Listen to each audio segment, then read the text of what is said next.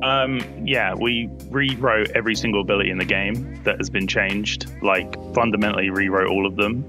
Imagine this. So now my old buff bar is completely gone, and it's always solid. Permanently fixed. I can change the size, I can change the order, I can put it wherever I want instead of the old buff bar. The entire poison meta is a bug. Yeah, it's a bug. 100%. Nice.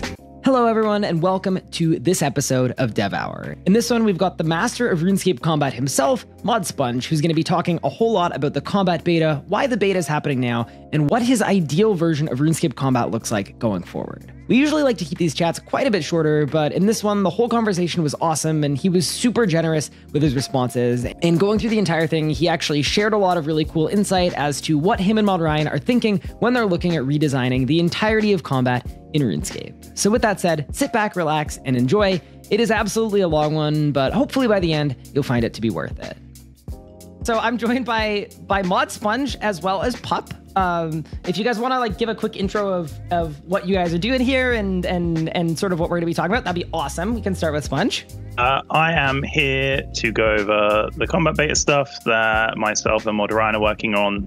That has been my life for a little while now. So, yeah, I'm slowly falling into oblivion. But yeah, it'll be fun. Perfect. I am here to help explain stuff, I guess. I mean, I do a lot of PVM, so hopefully this is an interesting discussion for me. I think the combat beta is got some really nice changes, so hopefully it'll make everything a little bit easier in the future.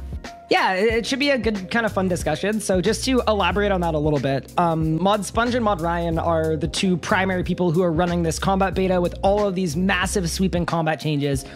So they're the people that are collecting feedback and making adjustments to it and putting things through. So I thought it'd be really good to have Sponge on here to communicate sort of the why on some of these changes, why these things are happening, what the logic is behind them, and also what kind of feedback and things that they're looking for to make sure that combat ends up coming out of this in the best spot it possibly can. And then for Pup, Pup is an extremely endgame high-tier PVMer with a very, very deep understanding of a lot of the intricacies in combat. So he's gonna be a perfect person to get very, very technical here. And then I am pretty much here to MC and also kind of dumb things down when necessary, because I know Pup and Sponge can talk to each other and get super, super technical. So I'll be there to be like, I don't understand that. And then hopefully we can get some explanations. First thing for ModSponge, why this beta and why are we looking at making these changes to combat right now? So it's a good question as to why. With Necro, obviously, combat's kind of gone to the front of the limelight. And was able to make some really nice system changes with Necro. But following on from that, it kind of became apparent that the other styles weren't really up to scratch. So myself and Mod Ryan essentially asked if we could try to fix everything and modernize everything, not just for players, but for other developers as well. The combat system has kind of evolved over the years, I want to say, just as obviously RuneScape's old game. And there's so much content plugged in that you've had it kind of have stuff everywhere, basically is how I'd explain it. It's like it's a room that needs tidying, but there's so much stuff in the room it takes a long time to tidy. So yeah, that's kind of the why we're doing it. It sets us in a position where we can make combat great for RuneScape. That's kind of the long and short of it, really. I think going over the news post, a lot of the points in there, and I think a lot of players will feel this as well. If you read through it, it will explain an issue with combat or something that wasn't listed. And even for me, some of them I didn't even know. I was like, wait, I've been hitting less for the last 10 years and I had no idea. So is a big objective of this beta to make things, I want to say, a little more intuitive? Yeah, 100%. That's like the go-to word right now. Whenever myself or Ryan is like working on a change, we're like, is this intuitive? It's like, yeah, cool. It's a good change then, probably. Like you said, there's stuff I didn't even know was a thing. Even now, I'm getting pings from PVME saying, "Oh, do you know about this thing?" I'm like, stop bothering me. But no, yeah, there's so much stuff in there. There's all these kind of weird quirks, and it's just building it in a way that people can actually understand it, and not just the 1% of the 1%, right? Because some of the assumptions they make on how these things works aren't actually correct either. They're just, they're assumptions on weird mechanics working together. Yeah. Okay. So Pup, as a member of that 1% of the 1%, I think a good follow-up for you is, how do you feel? Because there's a bit of I don't even want to say a rift, because it's not really. I think the majority of people are really happy with these changes, because the long-term vision, and if you let the devs cook, the end vision is a combat that makes sense and is easier to pick up and learn, which means more people are playing the game and enjoying RuneScape and don't have this massive wall to have to scale to be able to understand how combat works, which most people I think feel like is a really good thing. But I know in the endgame communities, there's a little bit of a sentiment of like, a lot of these janky, weird interactions are the kind of things that you love to analyze and understand and use in order to get some of your most interesting or most fun speed kills. So how do you go about kind of in your head, kind of balancing the pros and the cons, and how do you feel about this direction change and this potential new system update that makes things a little simpler to understand, but also by getting rid of some of those intricacies that you potentially would really like? It's definitely an interesting one, because like you said, there are lots of intricacies in combat that a lot of higher tier players really like.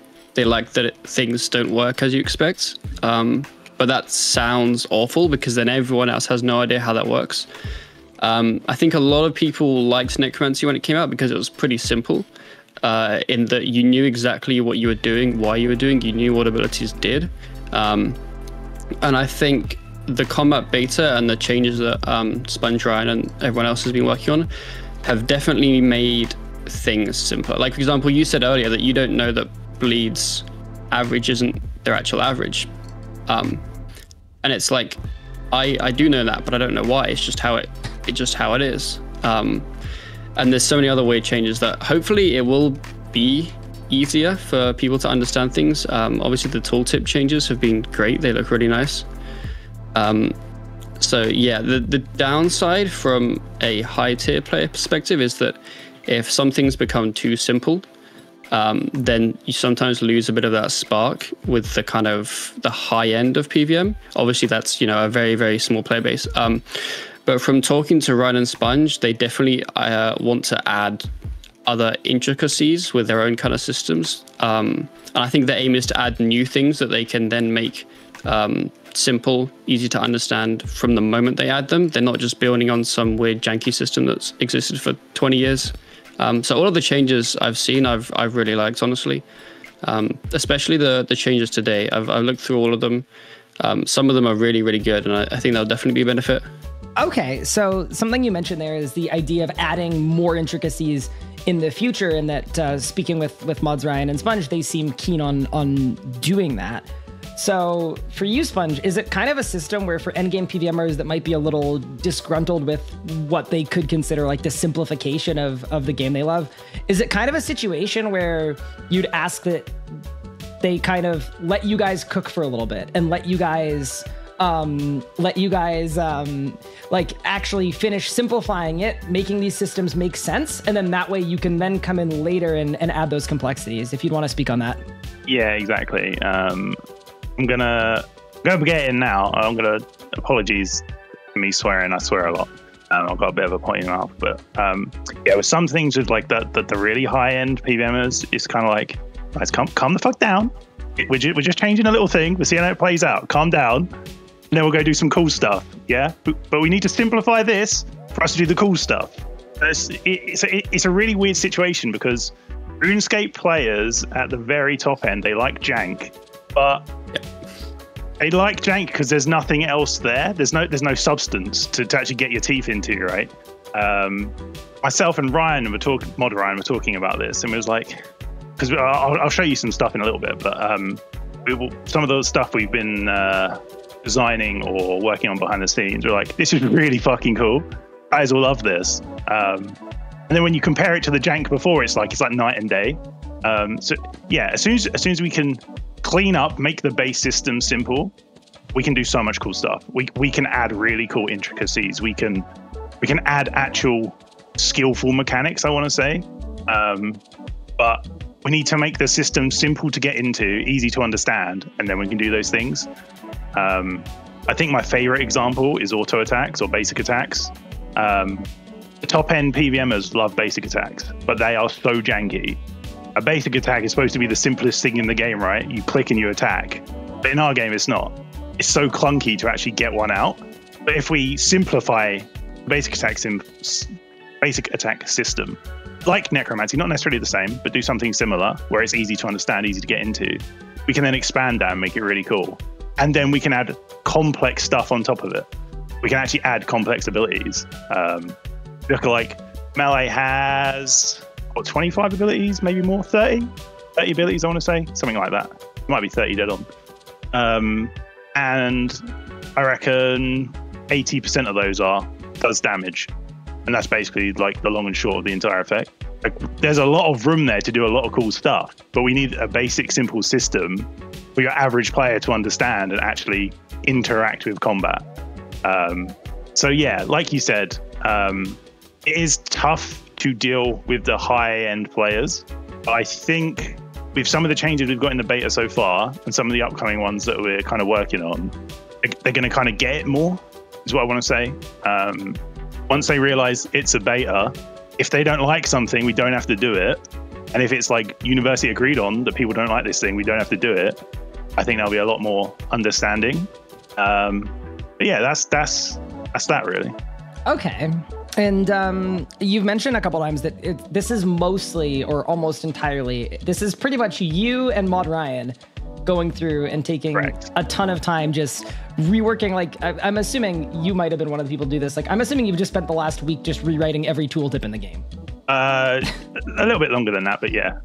Okay, so just before the beta was announced, we'd been given some time and we'd started going through it. But yeah, I've gone through and done. I did Magic and Melee. Ryan did Ranged and more of the core systems. So this is an absolute ton of work that you have both put in for this beta and for these future combat changes. Is this closer to a job project, or is it closer to a passion project for the two of you, would you say? This is definitely passion. Ryan and I asked for this to happen, and producers and whatnot were lovely enough to say, yeah, let's do it. So yeah, it's definitely passion, and hopefully that comes across. So I saw a few people in my community were a little confused about the potion stat boost changes. So I went through them and I sort of explained the base, how it works and why it impacted smaller hitting abilities more than higher hitting abilities. But overall, I think a lot of people are nervous that this is going to be like an overall nerf to everyone's damage by a little bit, and it's kind of like the same overload change that was previously released and then had to come back. So I guess a question on that is just, would you consider this a nerf at all, or are you going to just be making adjustments to existing abilities so that we don't even notice that it's there? Right this second, I would say it's a nerf, but it's a beta. By the time we're leaving the beta, you probably won't consider it a nerf, right? The problem with the potion stat changes, like you said, it affects low-hitting, multi-hit abilities more than it does single hits. Like, as an average player, I come in and I read an ability does an average of 100% twice, or an ability does 200% once. I should just be able to interchange those. It shouldn't matter to me, unless I'm doing something specific in my play style that changes those. So for the most generic buff in the game, which is just a stat boost, that shouldn't be pushing me to multi-hit or single-hit abilities. That's insanity. With that in mind, there's people that are like, oh, but now potion stat boosts aren't impactful enough. We can do stuff with like the core of how damage is calculated and make stats commit more to your damage than weapons or armor. We can do that. It's not a big deal. I think it's a little overstated as to how much potions should do. I think in live they do too much, and I think we should keep that space more open so that we can have more different potions. Like right now you have overloads, that's it, and you have overloads 2, overloads 3, and you just have loads of different overloads. It's a bit weird, In terms of like the general balancing, if players are getting a 5%, so purely hypothetically, if they're getting a 5% damage decrease right now, by the time they leave the beta, let's just punch the numbers up by 5%. Now that we've rewritten all the abilities, the things that were 90% averages, we can just make them 95% averages, 100% averages. Like, it's really easy to do now. Not to call out the community for overreacting, but there are some members that are just straight up overreacting to this and forgetting they're in a beta. And that's why we put it on the beta. Okay, so it's technically a nerf on the beta in particular, but you wouldn't let it go to live necessarily as a nerf, or if you didn't want it to, you don't have to. You're going to get so much stuff that is going to be buffs in different ways. Like, let's just let it kind of normalize itself. Yep. We're not just going to push the potion changes out by themselves.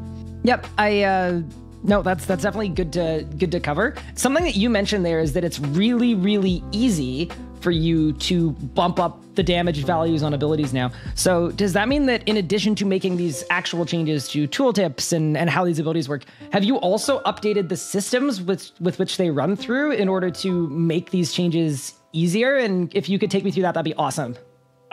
Yeah, we rewrote every single ability in the game that has been changed, like fundamentally rewrote all of them, so that now we change one number and it will change the ability throughout the entire system. It'll do the tooltip, it'll do everything. Whereas before it'd be like, oh, we want to up this number. Okay, let's go find the tooltip, change the tooltip. Let's go find the rate at which the channel is running. Let's go change that. Let's go find the actual fixed damage. Let's go find the random damage. Let's change those. Whereas now it's like, 95. Yeah, not feeling it. Let's make that 100. Done. Bang. It can go out. Wait, so you've changed every single ability in the game? Excluding defense and constitution right now, as we're going to do those later. We just no one uses most of them, right? So we was like, let's focus our efforts on meaningful stuff right now until we're in a place where we can rework some stuff. But yeah, everything's been reworked. Follow up to that, are you guys doing okay? I had a big headache yesterday, a really bad one. But that was mostly Seren Godbow induced. Outside of that, it's been pretty smooth running, really. Mod Ryan's an absolute tank. He just smashes stuff out and doesn't seem to affect him. So, an absolutely insane undertaking. That is insane. But I think it's good to see, because yeah, allowing to make those changes easy. Like and maybe this might not be something that everybody agrees with, but I like to see more frequent changes to things. And I think in the past, things get nerfed or buffed, and it takes a little bit too long for a lot of people in the community. So I think the ability to change these systems a little more easily and make adjustments on the fly, that seems like a really valuable, time sink or time investment right now. But yeah, I can imagine that's an absolute headache and a half to do. So honestly, just mad props to both of you guys to do that. That's ridiculous. Pup, did you have any specific questions for Sponge about any of the changes from today? I did, but I was going to touch on something he said was all the abilities that he rewrote. Now he can change one number and it will change everything. And I think that's quite a big part of the whole combat beta and changes as a whole, because I remember it might have been a month or so ago, Sponge was rewriting Revenge and a couple of the other buffs, simply just to make them way simpler, because they worked on a really janky system. And I think the whole aim is to basically mean that if they want to make changes, now the systems run in such a simple, streamlined way that they can just change what they need. It's not like a buff or nerf. So I think if they, because for example, they changed Revenge and it changed the damage of it, and Sponge was just like, oh, if it's too high, tell me. If it's too low, tell me, because it's a much simpler change to make. So I think it's nice to hear that all the abilities have been reworked, so that if we come back from this beta and we say, oh, melee is doing slightly too little damage, as an example, it is very easy for them to change that. And I think that's why removing the potion buff is quite a good thing, because it just removes extra steps in that system.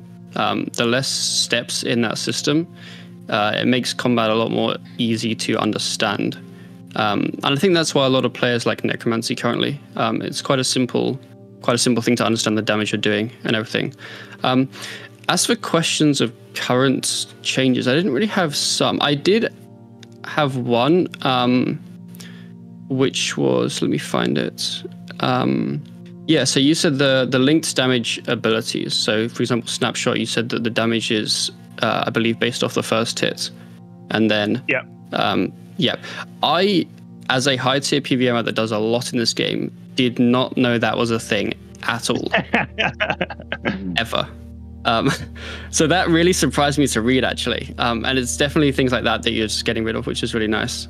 Yeah, there's a lot of weird jank like that. A lot of it was more noticeable with the potion stat boost that was in before, which was stuff like, I think Greco was one of them, where, and this is actually the reason we haven't changed Greco to account for potion stat, is that the first shot got the full potion stat boost, and the next shot's got half the potion stat boost, and the next shot's got a quarter of the potion stat boost, and it was just like, oh no! Cool, so I'm not getting anywhere near as much damage as I think I am.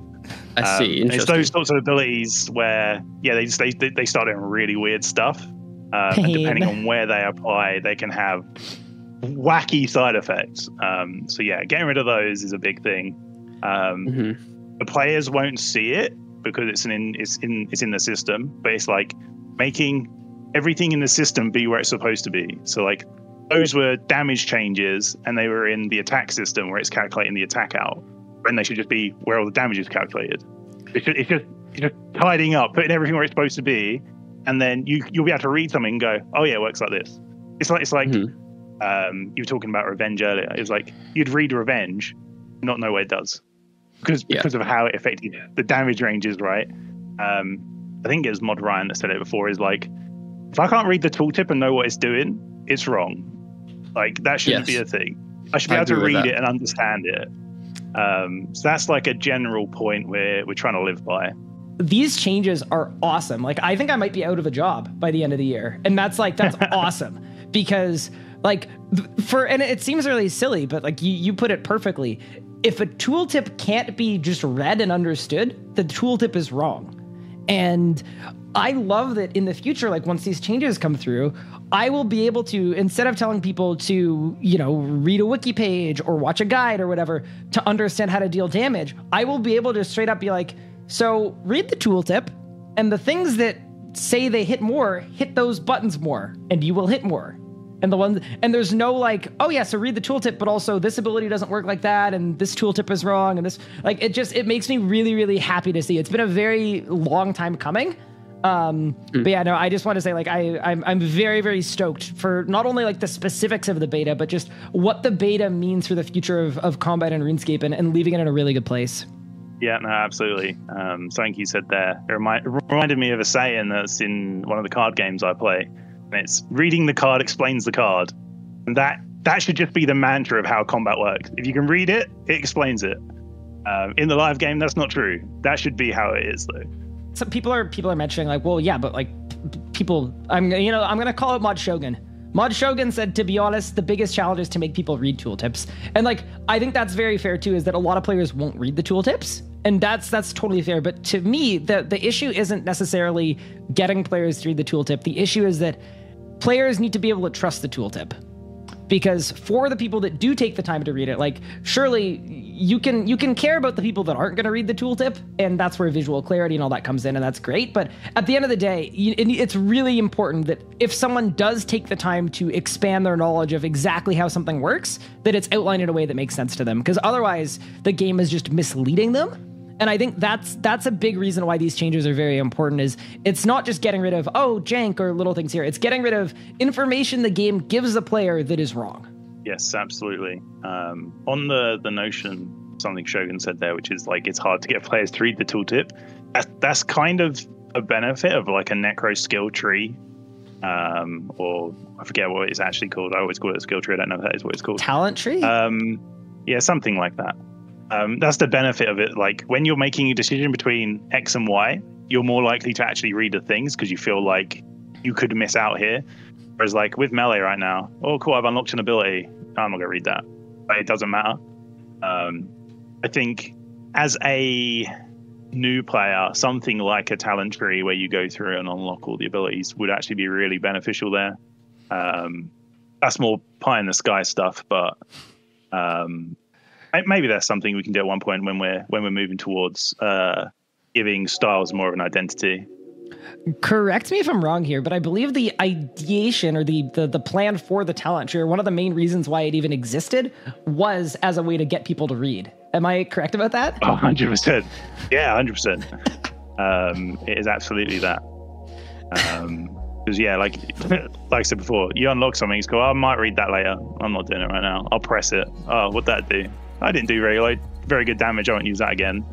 And then if you actually read it, it's like, oh, cool. If I'd used this and then this, it would have exploded and done 10 times damage or something like that. Like, it's actually hard to get players to process that.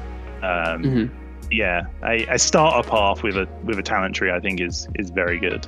That makes a lot of sense to me. And I think, even like on release, we were getting a lot of questions of like, oh, what should I unlock next to my talent tree? What's the best thing? What's the worst thing? And like that already gets people more in tune with how the combat style works than just a normal skill where you train it and you get a million abilities. So I think that's a really, really good. Yeah, absolutely. It's kind of I think if Mod Ryan were here, I think he'd call it a development hack to get people to read.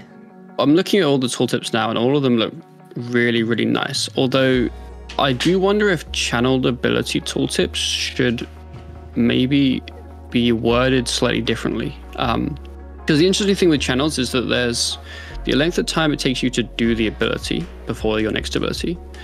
And then there's the length of the time that the damage actually hits. And for a lot of channeled abilities, they're not the same amount of time.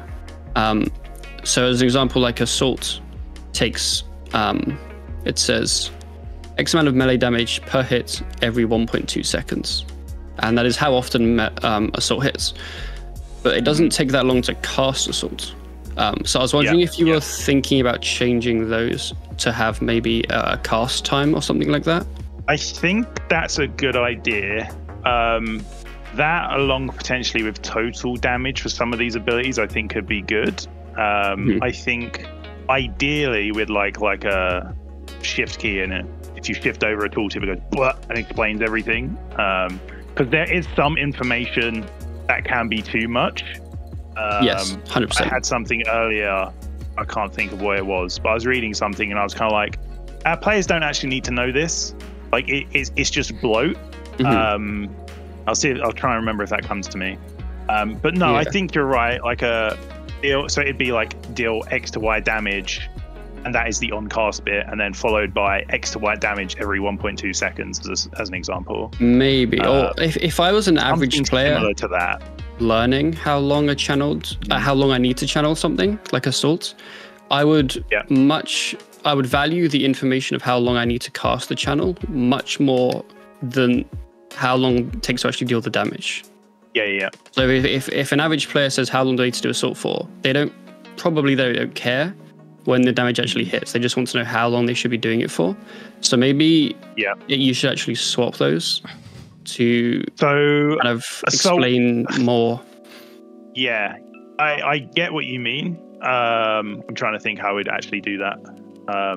There was something Mod Ryan said earlier where it's essentially we want to rework the channel system because right now it's very, I don't want to say hard to work with, but it is kind of hard to work with. So we're forced into doing different things with it.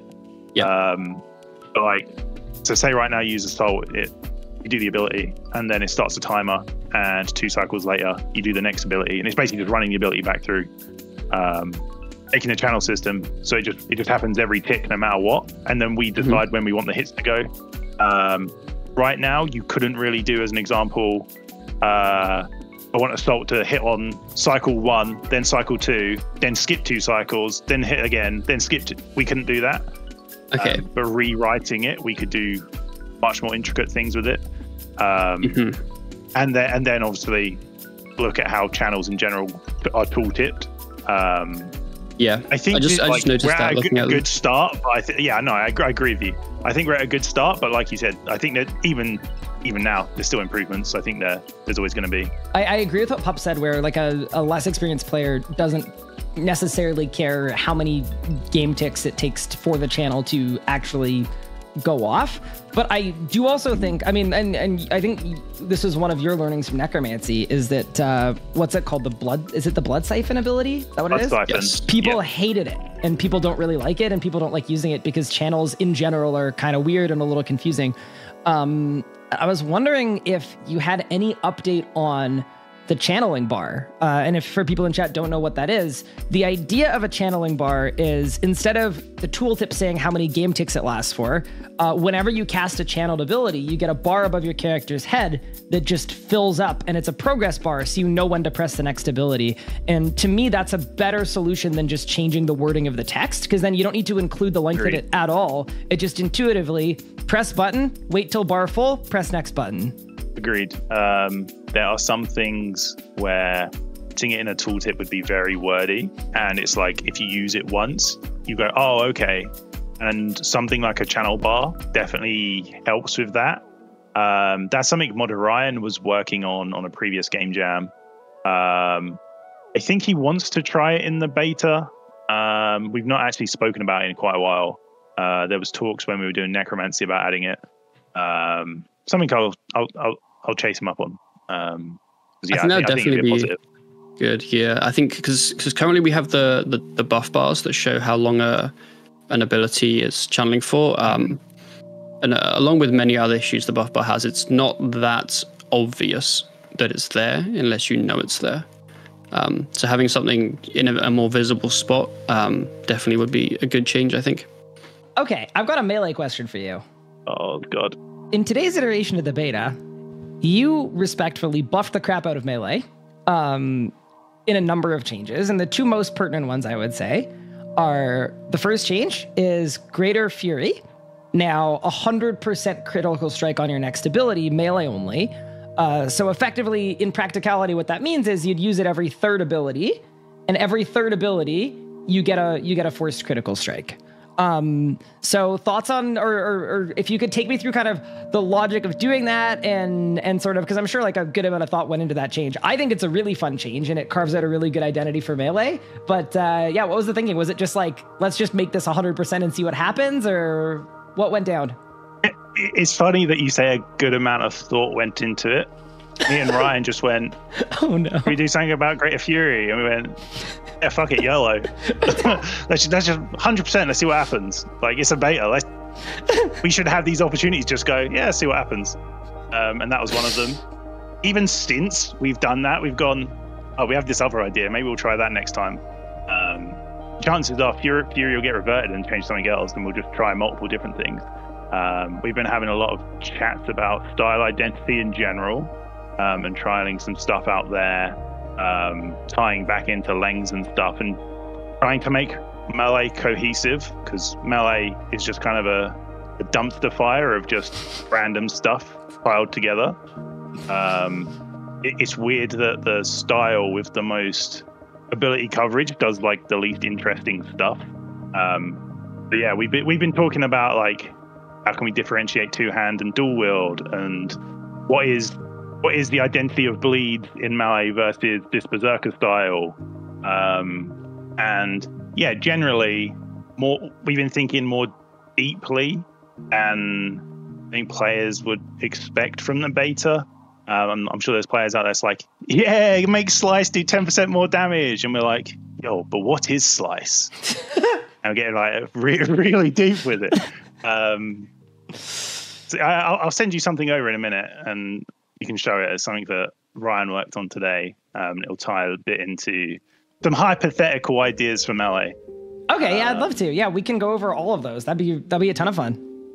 But based on what you've said right there, you would say people shouldn't like panic by Saren Godbows and Greater Fury or anything, because you guys are straight up fucking around. Yeah?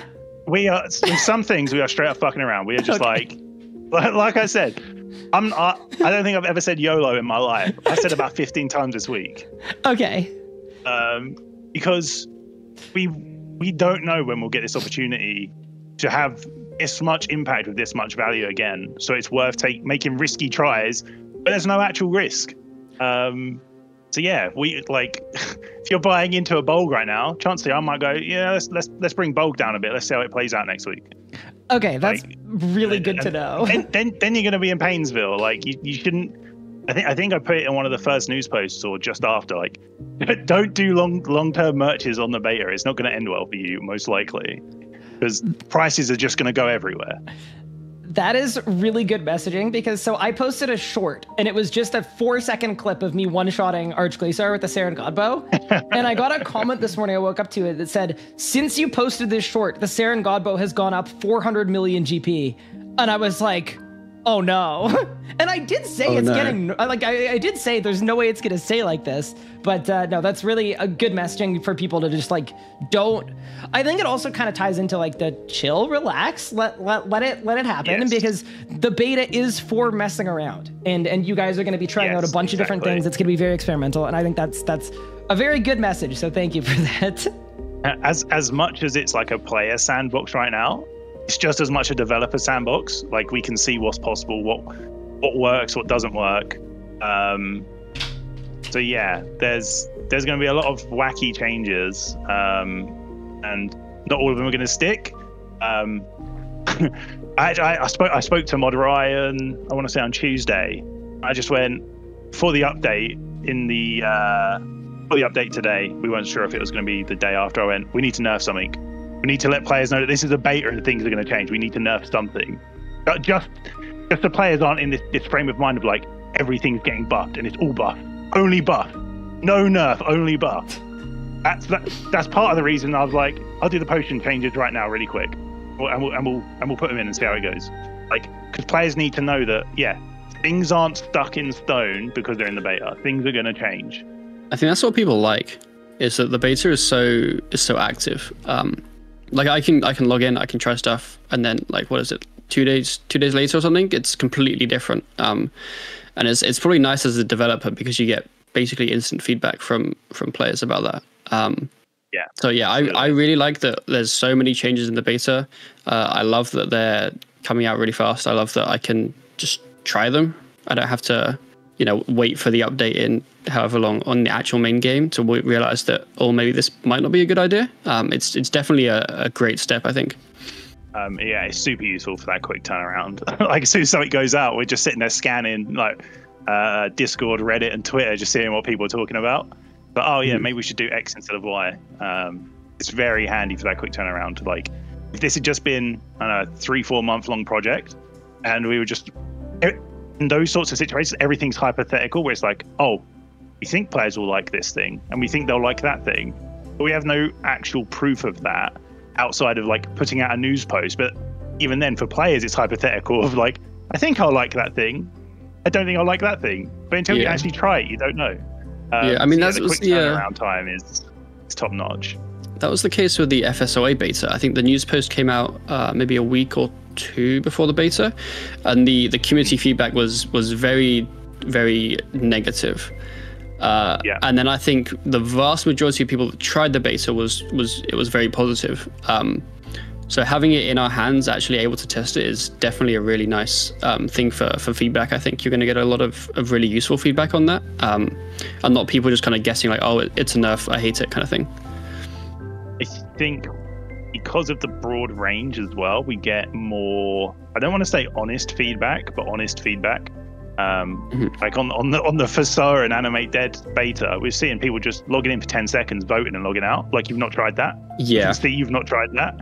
And it's like, okay, cool. So we can see the results aren't exactly what in a situation where they're super useful now. Like we can full on see that everyone's just going, log in, no, log out. But cool, thanks. That was helpful. Whereas this, it's like, this thing's up, this thing's down. There's no just like, I don't like that. It's actual. I want to say it's just way more useful in general. Being able to do big broad changes. There is no, this is a straight out nerf or this is a straight out buff. Like, it's on both sides of the coin. So from the community, what's the best way to pass feedback along to you and Mod Ryan about this beta?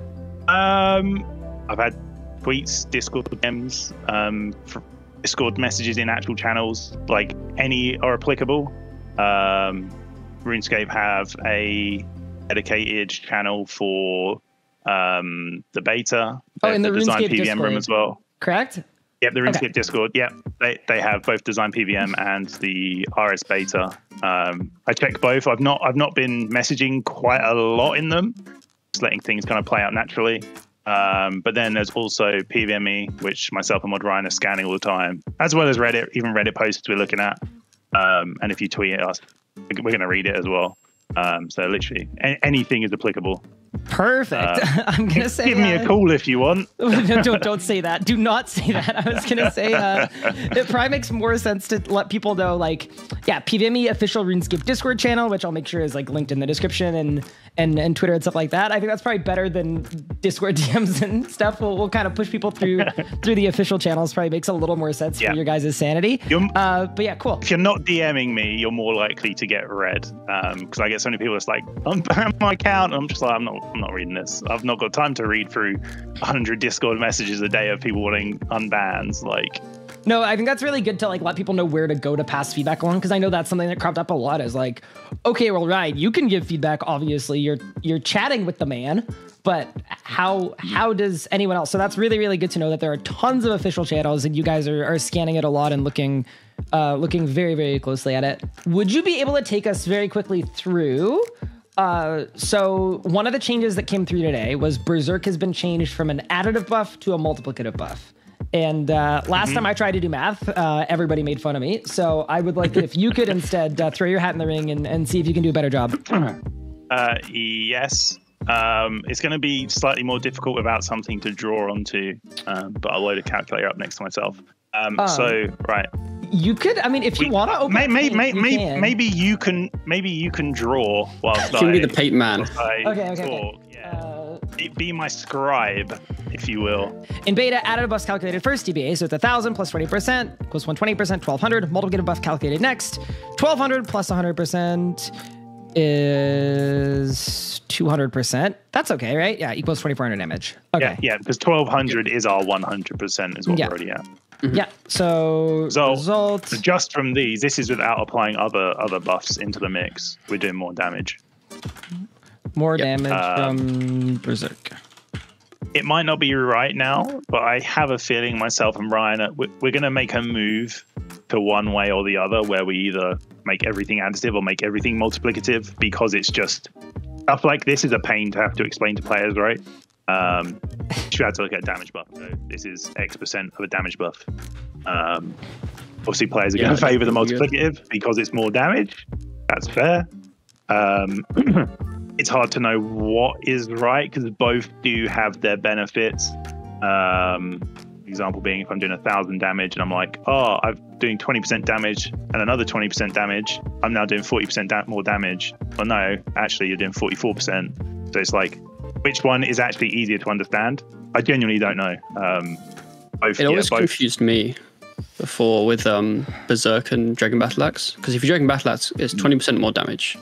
But then if you Berserk and then Dragon Battle Axe, you're actually only getting 10% now more damage. It's like 10%. Yeah. If you said the numbers out loud, like, oh, Berserk is 100% more damage, and Dragon Battle Axe is 20% more damage, that's 120% more damage. Yeah. Whereas right now in the beta, now it's Berserk is 20% more damage. Dragon Battle Axe is 20%. Berserk is 100%. That is 140% more damage. But we want to clean that up in some way. I don't know what the exact solution will be, but just have everything apply in the same way, so you can easily go, oh, this is 5% dead on, or whatever. I think they're both equally confusing. Like I don't think someone is gonna have an easier time adding additive percentages versus adding multiplicative percentages, because you still have to add them together no matter what. But I think it makes the most sense to put everything through multiplicative, because most things are already multiplicative. Like, it just seems like there's less work because there are a few edge cases that are additive. For sure. Yeah. Okay. There's similar things like Dragon Slayer Sigil, stuff like that. They apply in a really weird part of the combat code, and like, do we move those? That'd probably annoy some players, but technically the right thing to do to make things simpler. So just figuring There's out also- where all damage should live, basically, is the general point of this. Yeah, there's a lot of buffs are on hit and a lot of buffs are on cast, and I think that's another confusion for a lot of players, is that all the sigils are on hit, whereas things like Sunshine, Berserk are on cast, but then Metamorphosis is on hit, and it is very confusing for a lot of players. Yeah. So I would like all of those things to be on cast, so that I'm swinging my sword. I've started the action. My damage has been calculated. It doesn't matter what the NPC is doing over there. Or like if you do range, the projectile's gone. That's it. The damage is calculated. When it gets to the NPC, it can then do NPC calculation stuff like, oh, it has X shield up and it's reducing damage. That's fine. The stuff that is on me as a player, that should all be calculated together, because it just becomes mental arithmetic to try and figure out what's going on. Yep. The fact that chat also doesn't know about half of the things, like, oh, I didn't know that was on here, or like it shows that it's definitely confusing. Metamorphosis is the one that blows my mind. You're literally like, you turn into a fire dude, but then it's calculated on the guy. If I'd combusted them, then my combust is now suddenly doing a chunk more damage, even though I'd already done it. Yeah, that's really weird. Going back to your favorite piece of code, SGB, almost all abilities, if you cast it with whatever perks you have, perks are calculated on cast, but SGB, some of the perks are calculated on hit. So I think that was also another thing that is very confusing to players. That's because just if another you did, SGB bug. if you did an off-style SGB and then you're switching to a different weapon, then you would assume your SGB would do the damage when you cast it, but it doesn't quite work like that. I think changing a lot of the buffs to all be additive or multiplicative, that I can't say, and then making them all on hit, on cast, it will definitely avoid a lot of confusion and intricacies, and then the players will hopefully be able to look at something and be like, yes, this does this much damage, I don't need to know anything else, that's it. Exactly. You've nailed it there. Like, just look at something, oh, it's doing this thing, oh, I know where it is, I know how that works. It's like phrase of the month. It's just clean up, just moving things around and tidying everything up, so it's easier for players to understand. Okay. I've got kind of one other thought related to, we're talking about cleaning up a lot of different things. Ever interested in cleaning up bleeds to like work? Because we're talking about things being intuitive, and I think like a good example on bleeds is like the fact that they don't stack with Berserker auras, and they don't stack with precise or equilibrium perks, and they can't crit, and those are all things that like experienced RuneScape players know these things, but they're not actually listed anywhere. So is there any kind of tentative, do you have any thoughts on how to make that work? It's actually something Ryan and I have been discussing literally today, is how to deal with the problem, because there's a lot of opinions on how to deal with the problem of like, oh, maybe they should apply all the damage buffs. I don't personally think they should, for a reason I'll go into in a second. Or should they be able to crit? Should they be able to do X? My take is the fact they don't work with damage buffs actually gives them a niche. Whereas if they worked with Berserk as an example, it's just, I'm always going to use my bleed, no matter what. This is like in the future where a build might not just, right now melee is like you have to use the bleeds because of the hood and whatever. There's loads of power in bleeds right now, basically, is what I'm trying to say. This is in a realm where that's not the case. But right now, I want to say right now, in the future, sorry. I like that you would Berserk and then not use a bleed. I think that adds nice gameplay differences. Otherwise, it's just same rotation, do a bleed. That's wear it out, do the bleed. That's worn out, do the bleed. Whereas when it works differently with different damage buffs, it's like, I've got this damage buff, I'm not going to do the bleed just yet, I'm going to do this other thing. And you get these nice interactions. I don't know if that's the right thing to do, because bleeds are kind of a status effect. It's kind of not even you doing a thing, right? If I hit a target and it starts bleeding, like, does it make sense that that's doing some on-hit effects? Not really. Does it make sense even to an extent that I can soul split that? I don't know. So we earlier today, literally, we were talking about, maybe we should make a bleed hit splat, so that I can see what is bleed damage specifically, and then I can know that interacts in different ways. But it comes down ultimately to finding a good way to define these things in game. I think the problem right now is you read Dismember, you wouldn't know that that's any different to Splice. Like you just, it's damage, that's going to do the same as Splice, or that's going to do the same as a channeled ability, right? Assault said it does 4 hits, Dismember said it does 5 hits. This will do my on hit effect, the same amount essentially, plus or minus 1. So the issue for me is finding a way to actually display the change of information. I think it's fine for things to work differently as long as it's perfectly clear that they work differently. I really like your logic with bleeds in the sense that should they even work with buffs? Because it's your target bleeding. You're not applying a bleed to them. They're bleeding. You're cutting them and they are bleeding or whatever. And I think that makes a lot of sense. And I think, like, yeah, if we're going fully thematically sound here, I think bleeds should have a different hit splat. And I think you could even, like, an issue with bleeds too is all the tiny little hits. It's impossible to see any of your other hits. Oh, and it just spams you.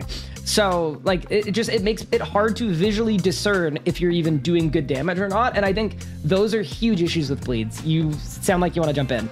We had a hypothetical earlier of what if we put a bleed controller on an NPC, and whenever you use a bleed, right now your bleed will start a timer and it'll do its thing. It'll just like hit every now and then.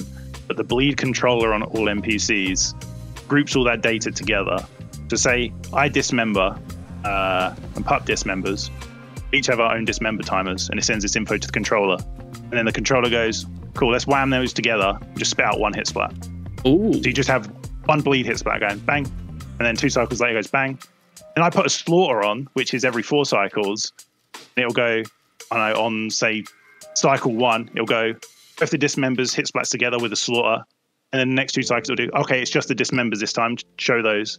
And then on the next 2, it'll go, oh, that's all 3 again.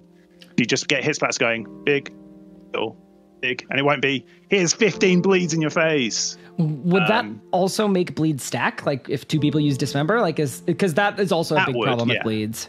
Okay, that would make them stack.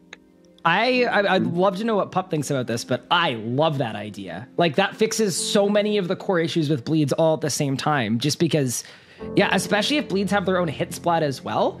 So there's a different hit splat, and you can tell, oh, that's all the bleeds being added up. Like that would be absolutely like that. Basically fixes bleeds for me. I don't agree. Like bleeds are almost useless in group scenarios because if someone else does it, then it's cancelled. Or if you have to have only one person bleeding, and then it becomes really annoying. So having that would be really good. I think visual clarity with bleeds is really bad at the moment. Especially, well, I'd say partly due to how showing hits actually works, but partly just because there's so many hits from them. I think one thing that is weird, but also not that weird, is because the global cooldown is 3 ticks, and for the vast majority of bleeds hit every 2 ticks.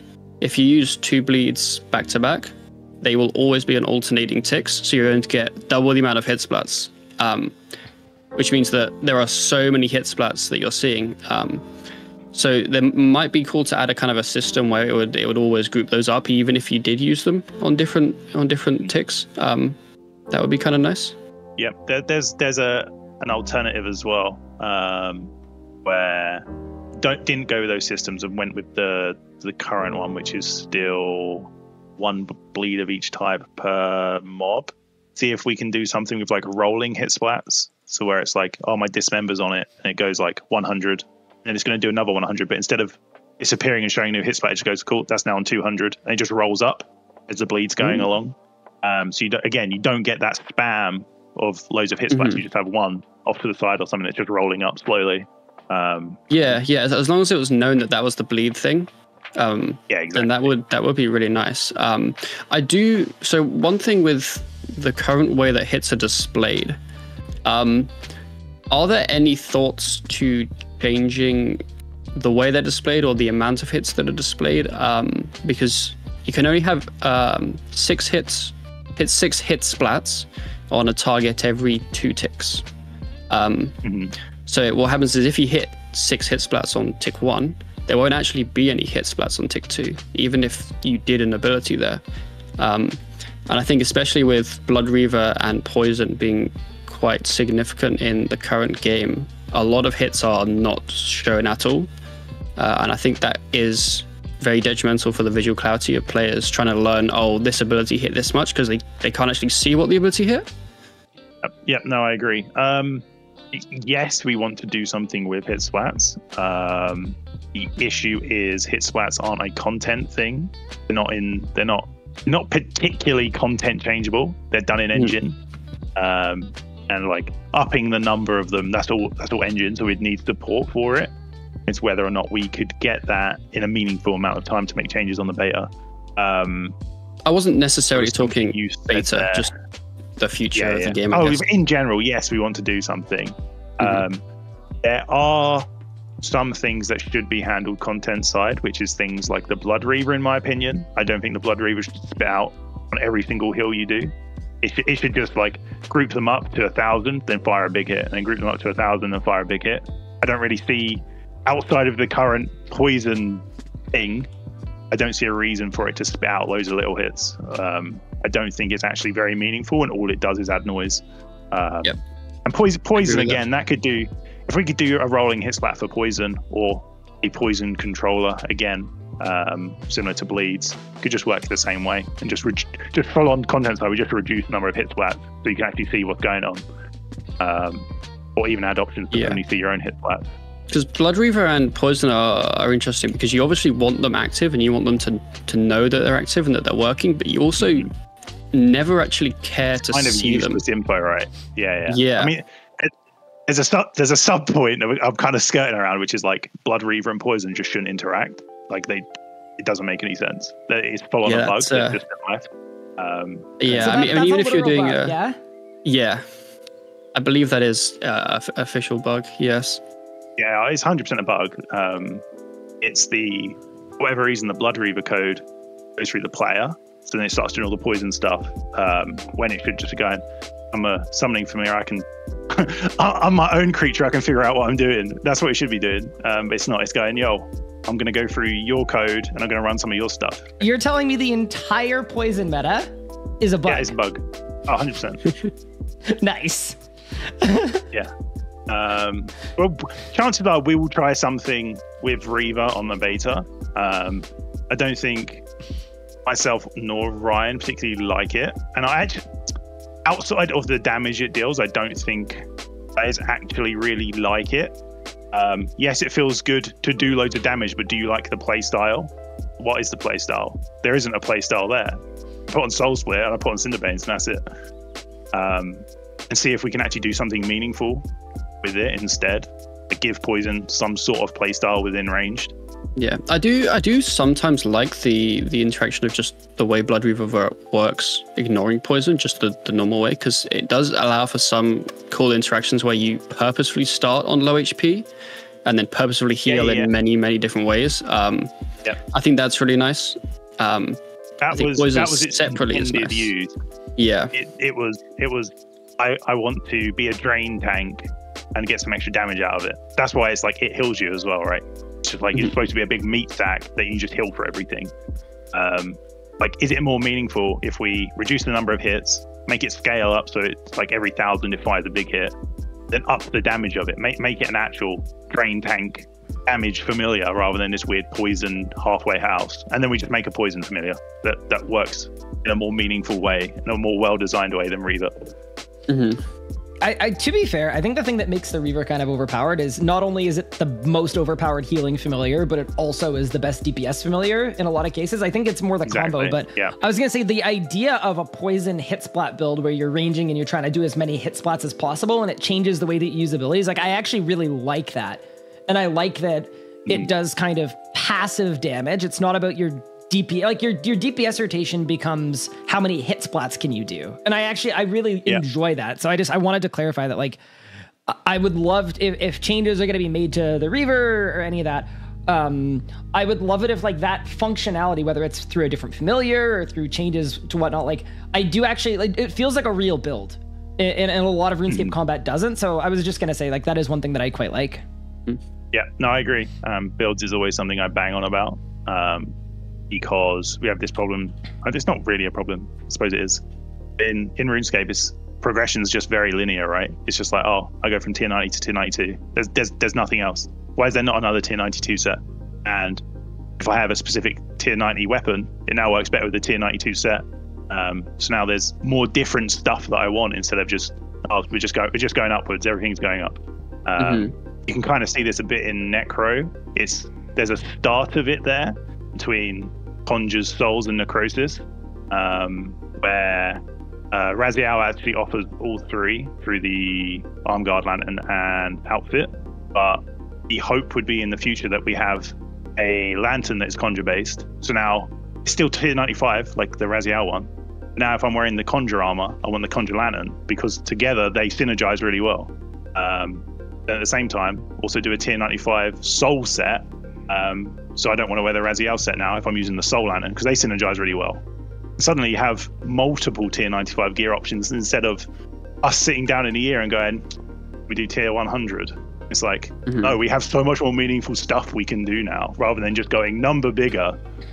So yeah, that's where I would like us to go to, is more build focused.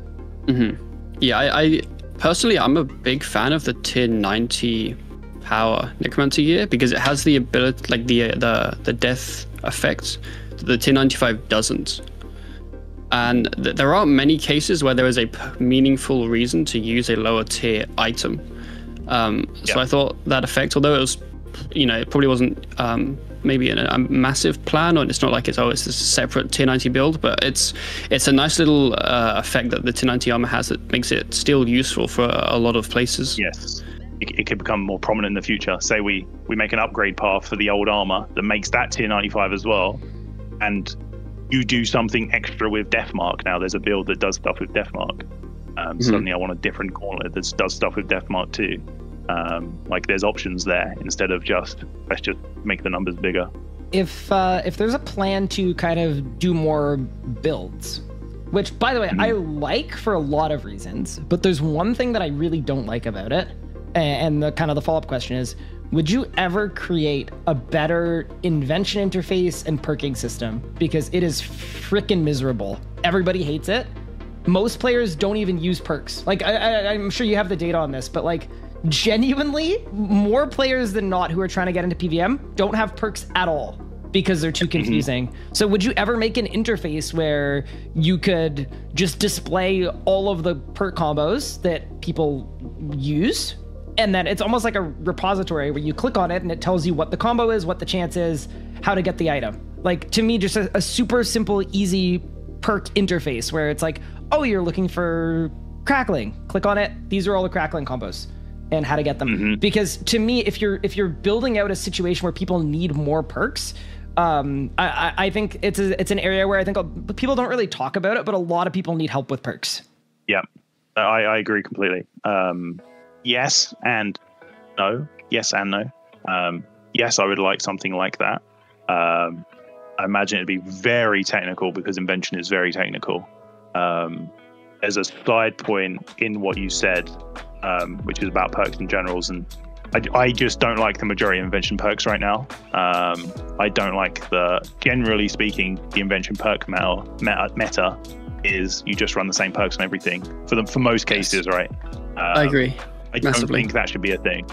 I don't see why it's not, oh, I'm X mage build, so now I want the X mage build perk that works really well with it.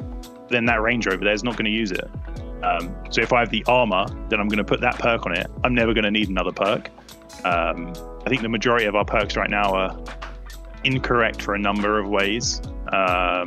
It's stuff like flanking, which admittedly it's not that much of an issue right now because we've kind of mitigated the number of one-tick switches, but flanking nonetheless, like I don't like that. Oh, this one ability does an extra thing.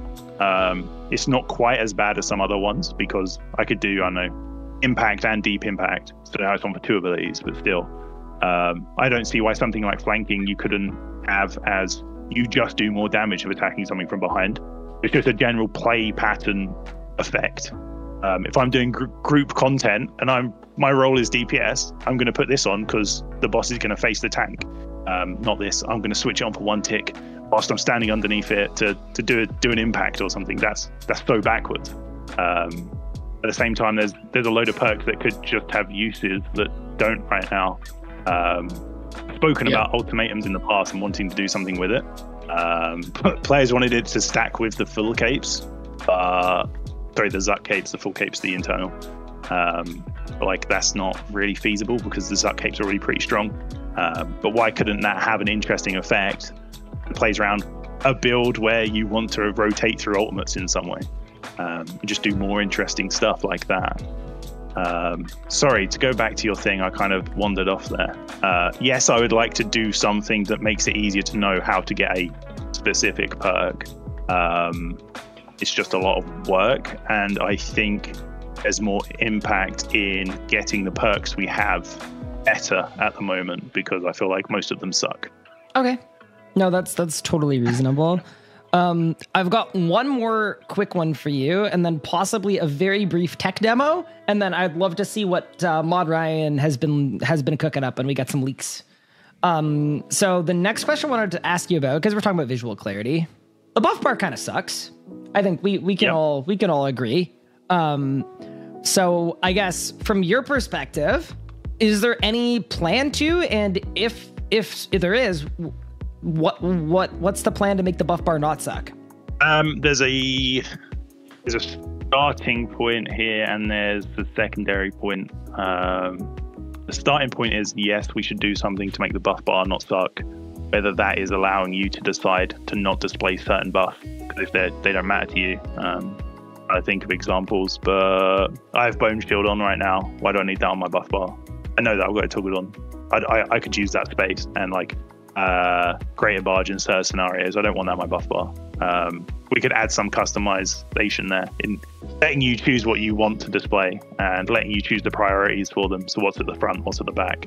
I would like to do that, but more importantly, I'd like to do more stuff like Necro, where it's on you in game space. It's like having the soul stacks visible on your actual heads up with the adrenaline bar and whatnot. But that moves more into the other styles not having their own resources, so it doesn't really necessarily do anything right now.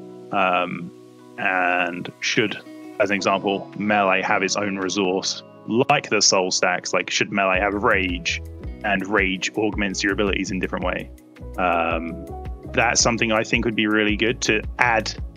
Sorry, I realize I keep taking your point and just going off on some random. No, you're tangent. good. You're good. But could the identity of the abilities be split based on if they have these resource systems, if they don't have a resource system and that's its thing, or how the resource system interacts with how you play?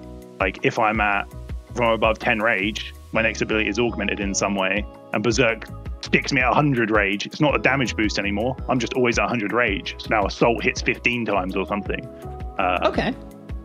And looking to that for gameplay changes, and then we display that above your head, and we don't need all these ridiculous needless buffs that are appearing. Yes, I'd like to do something about the buff bar. I would like to do more and make meaningful stuff appear on the player, but styles need meaningful stuff to appear on the player in place of the current useless buffs that we have. Okay. I guess that's the long and short of it. So if you'd be willing to open the stream, I have a little tech demo for you. Mm-hmm. Ooh. Let's imagine I want 5 buffs on my screen. Like I want my DPS prayer, my overload, darkness, poison, grimoire, right? I want those buffs on my screen because they're very pertinent. And then I want a gap. And then behind this gap, I would like Adren Pot, some special attacks if I get stunned by a red golem. Behind this gap, I would like some defensive abilities because defensive abilities are friends. So let's imagine that. Now, let's imagine I want to completely customize how many buffs I'm showing per row. But I also want a warning whenever the ones that run out, you'll see it here, run out, just so that, I want to make sure my Grimoire is always on, right? So let's imagine that. I can make it whatever size I want. I can save presets and profiles for every boss. And by the way, this was made by Nadia, who's in chat, and I just want to give a massive shout out to them because they've been working on this forever, and they put a ton of time in to make this absolutely incredible.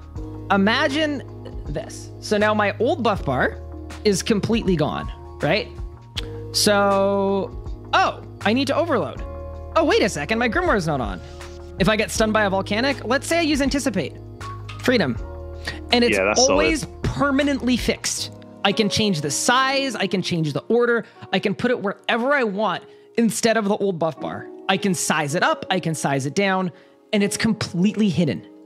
So would you to me, I would love to see, first off, this plugin, I'll link it in the description down below. Anyone can access it. Nadia has done an absolutely fantastic job with it.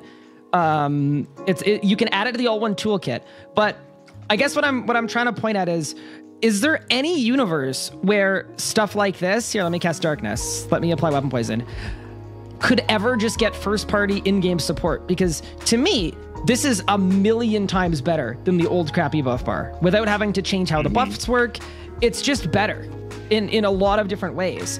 And there, let me use my special attacks, and you can see the cooldowns instantly. Oh, my Adren pot's available. Let's guzzle that. So I guess, I guess where I'm getting at with that is, would you ever look to put something like this in the game?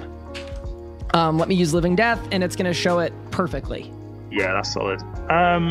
This is what I'd like our buff bar to be, I think is what I would say. Because there's so much value in that, and just having everything even in a static position is super helpful, right? I don't know the logistics even on getting third-party stuff in game.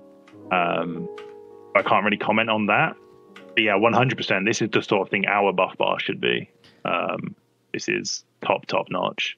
Okay, and yeah, just as a comparison to what the other buff bar, like the normal buff bar, looks like. So basically, what it's doing is it's just reading my regular buff bar and it's interpreting it.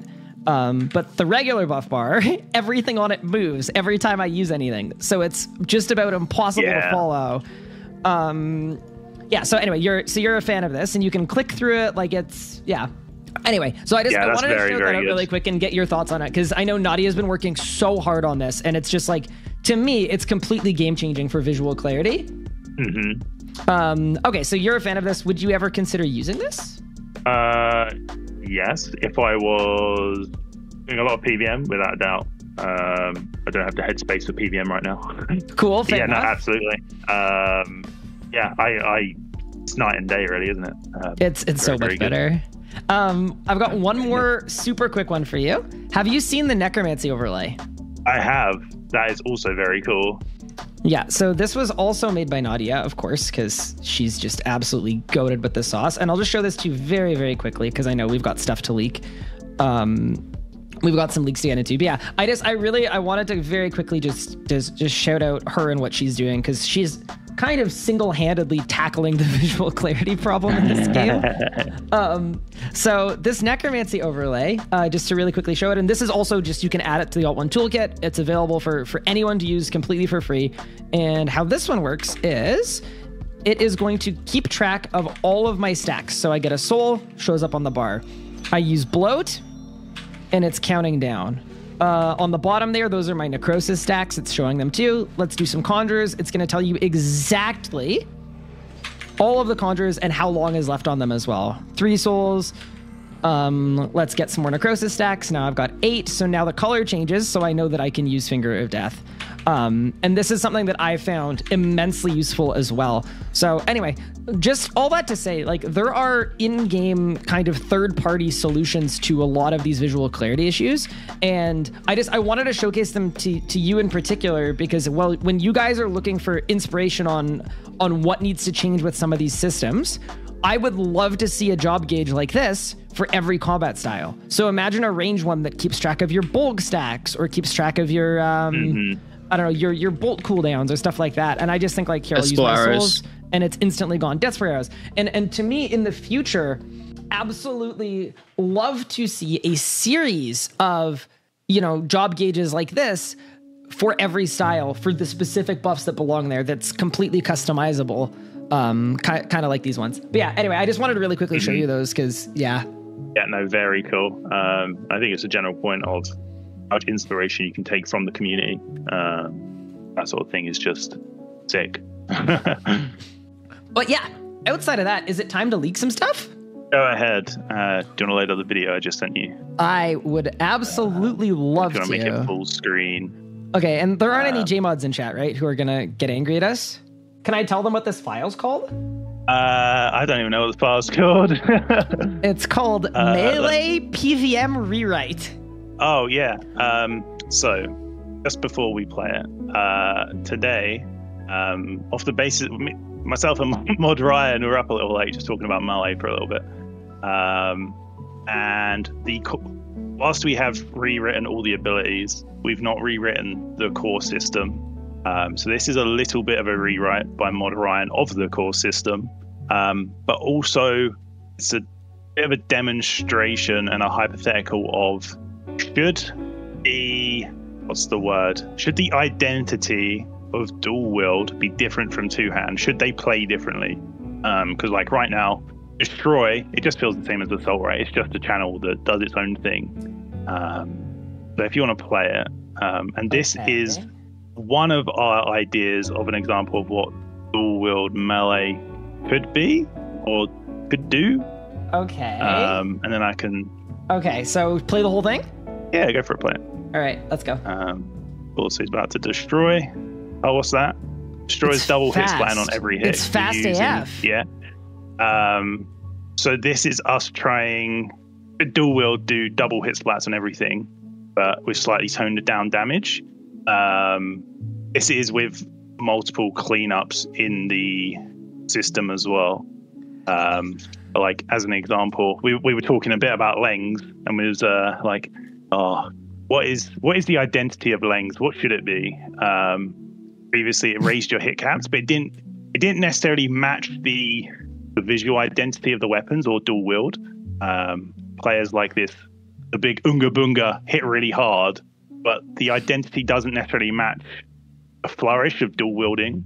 So on that, do we make two-handing, the really big Unga Bunga, hit some really big hit splats, and then dual wield is let's do lots of little hit splats, but for roughly the same damage. This was off the back of us. We were talking about Lengs and was like, what should the passive, what should the special do? Neither of us particularly liked how they just let you do Hurricane. It's quite boring. It was like they could, purely as an example, they could empower you, and now all your hits do an extra 200 damage on hit. So suddenly, that Destroy that you're seeing there that will hit 8 times in total, that now gets way more damage compared to the two-hand slow style. But the two-hand slow style could be your next hit is doubled, and then you do a thing, and it's your next 2 hits are doubled. So that doesn't really work for the small hits. So then you get these synergies between the two differences. Okay. Just sort of the idea of the hypotheticals we're thinking about and how to differentiate even different parts of the same style. Because like Melee has 30 abilities and they all feel the same. Why is that? Yeah. What at its core can we change about different abilities? Yeah, there's a lot of comments from Project Combat that came through about the identity of different combat styles, and I think one of their suggestions was like, let's make dual wield melee like feel like precision and lots of little hits, and maybe bleed identity through that, and then 2-8 should be like the big hits and the berserk and all that. And I just think in general, carving out an identity for the styles is really good. Like even like here's the thing, like this change to melee, it isn't right now, it isn't massive. It's just, okay, everything's duplicated in dual wields, but making them feel a little different, I think actually does hold a lot of value, because one of the like biggest issues with the EOC when it first came out is like, okay, now every dragon weapon is the same. So what's the point in having any difference between them? I think where the combat beta, like the previous one, kind of went wrong a little bit is it was too much all at once to make every single weapon completely work in a different way. Like that adds so much processing difficulty to so many people. But yes, exactly.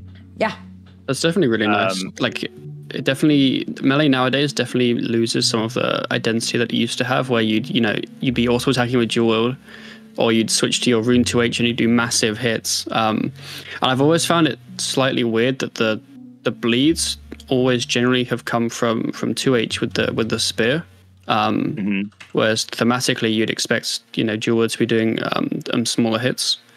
But yeah, that change does seem really nice, and you could definitely build on a lot of that with abilities that are more dual 2H specific. I know that's an interesting one because then it introduces switchscape and stuff, but yeah, that could be really interesting. I think there's mitigations to the switch problem as well that just haven't been done in the past. Things like having sets that specifically you want a set on and you want a pair of weapons on to do this different stuff, whereas right now it's like, I'm gonna put on just the spear and the spear does everything for me. Like, that's part of the core problem of the switchscape, right? It's like there's too much impact on singular bits of gear. Like, singular bits of gear are too good and they don't synergize enough with other bits of gear.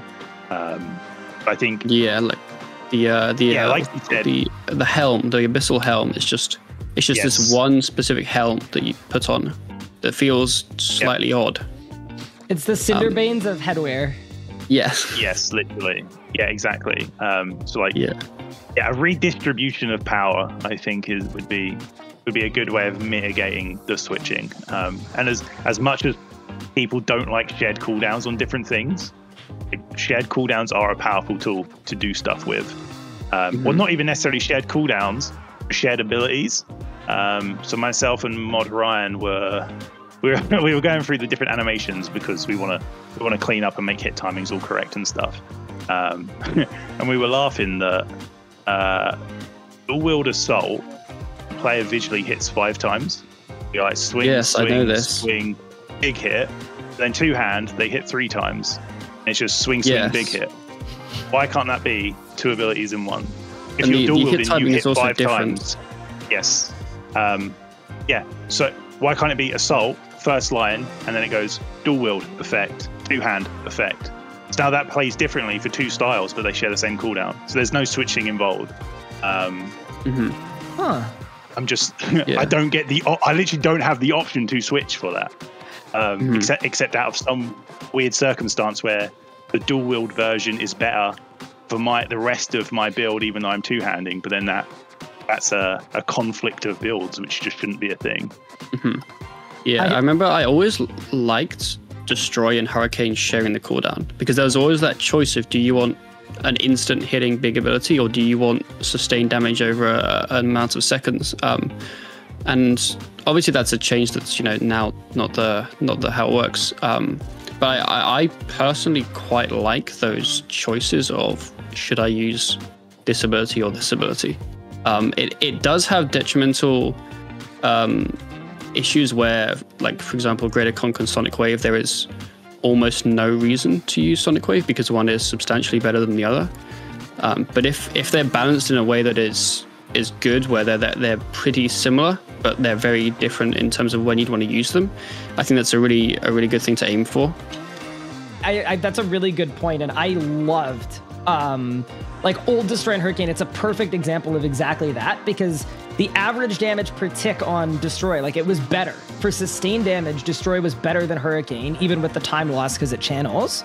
But in certain situations, you want the damage right now. Maybe it's Telos doing a Tendril or a DPS check or bring him down, or maybe it's the last tick of a Berserk rotation where you don't have time for the full Destroy.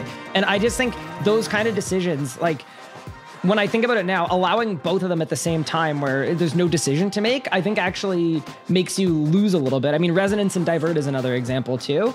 But yeah, no, I would just totally agree with what Pup said there, that's really, that's something that I would actually love to see more of. Yep, no, I agree. Pup raised a point about G-Conk and Sonic, which obviously was a big thing at the time, right? Where G-Conk is so overwhelmingly strong, there's no reason to Sonic, right? But not trying to start any, like, let me use both, and it's like, oh, no, you've already said G-Conk's way too strong. You can't have this other stronger thing with it. The core issue there is kind of what I described before, which is like we should have more things that synergize with the Sonic so that you have a reason to choose between the two. The damage of Sonic itself doesn't actually need to be any higher. It's already decent damage. If there was something else that worked with the flow stacks it gives you, so that you get these synergies that go along in a staff two-hand style, like that could then compete with just a crit focused G-Conk. So it's building up those identities within styles themselves, and taking everything back to the drawing board and seeing what we can do in a meaningful way for each of the styles as a whole. Yeah, I know. I don't know what iteration, because there's been a few iterations of Greater Sonic, but at one point it synergized really, really well with Greater Chain, because of the way the buffs stacked. And it meant that there was actually a reason to use Greater Sonic as opposed to Greater Concentrated Blast. If you were in a boss fight or scenario where you had a lot of mobs. And I think that was quite nice. So more things like that are really good. More like 1-2 combos. I think it's still it's still advantageous to do that. There was a point where G Sonic was like flat damage. Now it's percentage, but it still scales with Greater Chain. So if you're surrounded by like 8 mobs, you'd get, I don't know, like 80% damage buff for a couple of cycles. But yeah, no, I agree. Those type of 1-2 combos are really good. So say there was another two-hand magic ability that plays into the flow stacks, and it like doubles the amount of flow you have. And then if you get back around to the next G Sonic, you're now up to like triple the amount of flow. And then you have something that spends all that to do a load of damage. That then suddenly feels way different to dual wield, where it's just like you're doing these rapid crits. There's a lot of opportunity to do cool stuff like that. Yeah, well, because back in the day there used to be Needle Strike, where you'd always want to be using that before your big thresholds. That was kind of the backbone of Death Swiftness rotations, because the damage increase. And then Greater Dazing Shot came out, and it was quite interesting because although they don't share a cooldown, they were short cooldown abilities such that you generally used one or the other. And Greater Dazing Shot obviously benefiting with the stacks and Sword in the Wound and whatever. So that, although they don't share cooldowns, felt very similar. It was the 1-2 combo of, do I do Dazing Shot and Salt the Wound, or Needle Strike and my big threshold? Yeah. And I feel like players like those as long as they are simple enough that they make sense to everyone. Yeah, agreed. Interesting random tangent, but Salt the Wounds never actually worked how it was supposed to work. Something myself and Mod Ryan discovered is there was a case in the ability of how much damage to do per cycle, and it just skipped the first case. So it should have always done way more damage than it used to do on the bleed. I wondered why it was really bad. Yeah, that is genuinely why it was just really bad. I think Mod Ryan might have just turned it on for the beta. I think it might be in the patch notes mentioning it. So it might suddenly be like a wacky strong ability, but we'll find out if players actually try it out.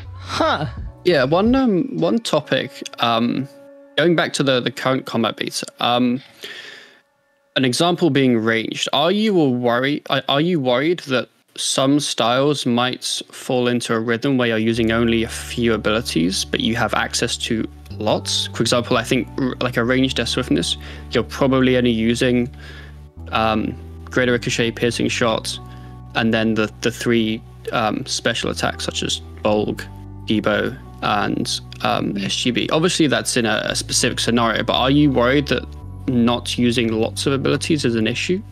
Or are you happy that players are choosing to use the good abilities and ignoring the less useful ones?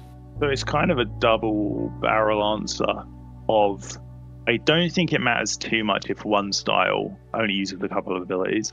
I think it's a problem for all styles only use a couple of abilities, and there's no difference in the gameplay feel or difference in the difficulty even. Like, I think some styles should just straight out be more difficult to master than others. There should be a difficulty range there. But the sort of thing you've just described, I think, is, again, it's an identity problem. Arguably, ranged has the most identity out of any of the styles, but I still don't think it has enough. To the point where, like, if I look through the range book now, like, there's so many abilities here that, like you said, you just don't use because they don't synergize with anything and they just do a low amount of damage. So if there was different synergies, different effects that we could draw into, we 100% could increase that. I think a big part of that is something I said earlier, which was like make the baseline simple. Like if ranged had an auto attack that players could just click, bang, bang, bang, then we can start doing wacky, complex abilities that draw into things. I had an idea of like, what if range just had an ability that was draw an extra arrow, and you just pull out an extra arrow for your next attack. But then that changes how different attacks work. Like if you incend shot with 2 arrows out, the explosion is 3 times as big, something like that. If you snapshot with 2 arrows out, I know it hits twice and then does a bleed afterwards. Or if you bombard, it just leaves an explosion there for ages. Making the style have a core identity, like range, it could be all about drawing extra arrows. Rather than that'd be interesting. Rather than right now, the issue you describe is purely there's no identity there to draw from, so it's just use the big abilities. Break it down. I think because it's like Greco is just big numbers, right? That's all it is. Yeah. When you take it, it does more damage. It does more effect. Because a lot of range synergizes. I don't know if it was planned, but synergizes insanely well. Like the Bolg spec, the Bolg weapon needing 8 stacks for the damage double, and then Greco is 7 hits, and then obviously a lot of range is kind of lots of small hitting abilities with many hits, like Greco rapid fire piercing shot now, which synergizes so well with ECB. And I think a lot of range, there are quite a few things that synergize really well, and then everything else is basically irrelevant. Yes. Whereas I think melee is in an odd scenario where everything is okay. I say everything because there's a lot of abilities, but the vast majority of melee is quite decent. But anything that synergizes, you're always having some kind of trade-off. Like, do I use the Scourge or the Leng? Do I use the Gloves of Passage or do I use Cinderbane? Like, there's always some kind of trade-off. Whereas I think with range, you definitely get much more of a synergy between the things you own.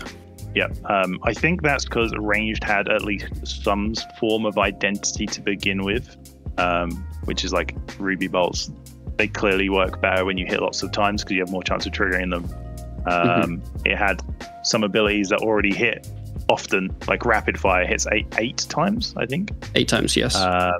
Yeah, and then Ryan made Greco, which hits with Chroming like 7 times. So when I made Bolg, there was already a lot to draw into of like this style likes rapid hitting. Let's play into that. But then it kind of. Then you got Darkbow. Has a massive hit. This is part of the problem of Bolg has a bit of an identity crisis where it doesn't know if it likes rapid hits or it doesn't know if it likes big hits. At the time when I made it, I was like, oh, it's fine. It can do 2 things at once. I don't necessarily agree with that now. The idea at the time was the bow part of it was like, oh, you want to do 1 big hit. You got snipe, right? That's really thematic. You're literally aiming up for 1 big hit. You have dark bow. You're doing 2 really big hits. So the Bolg should play into that.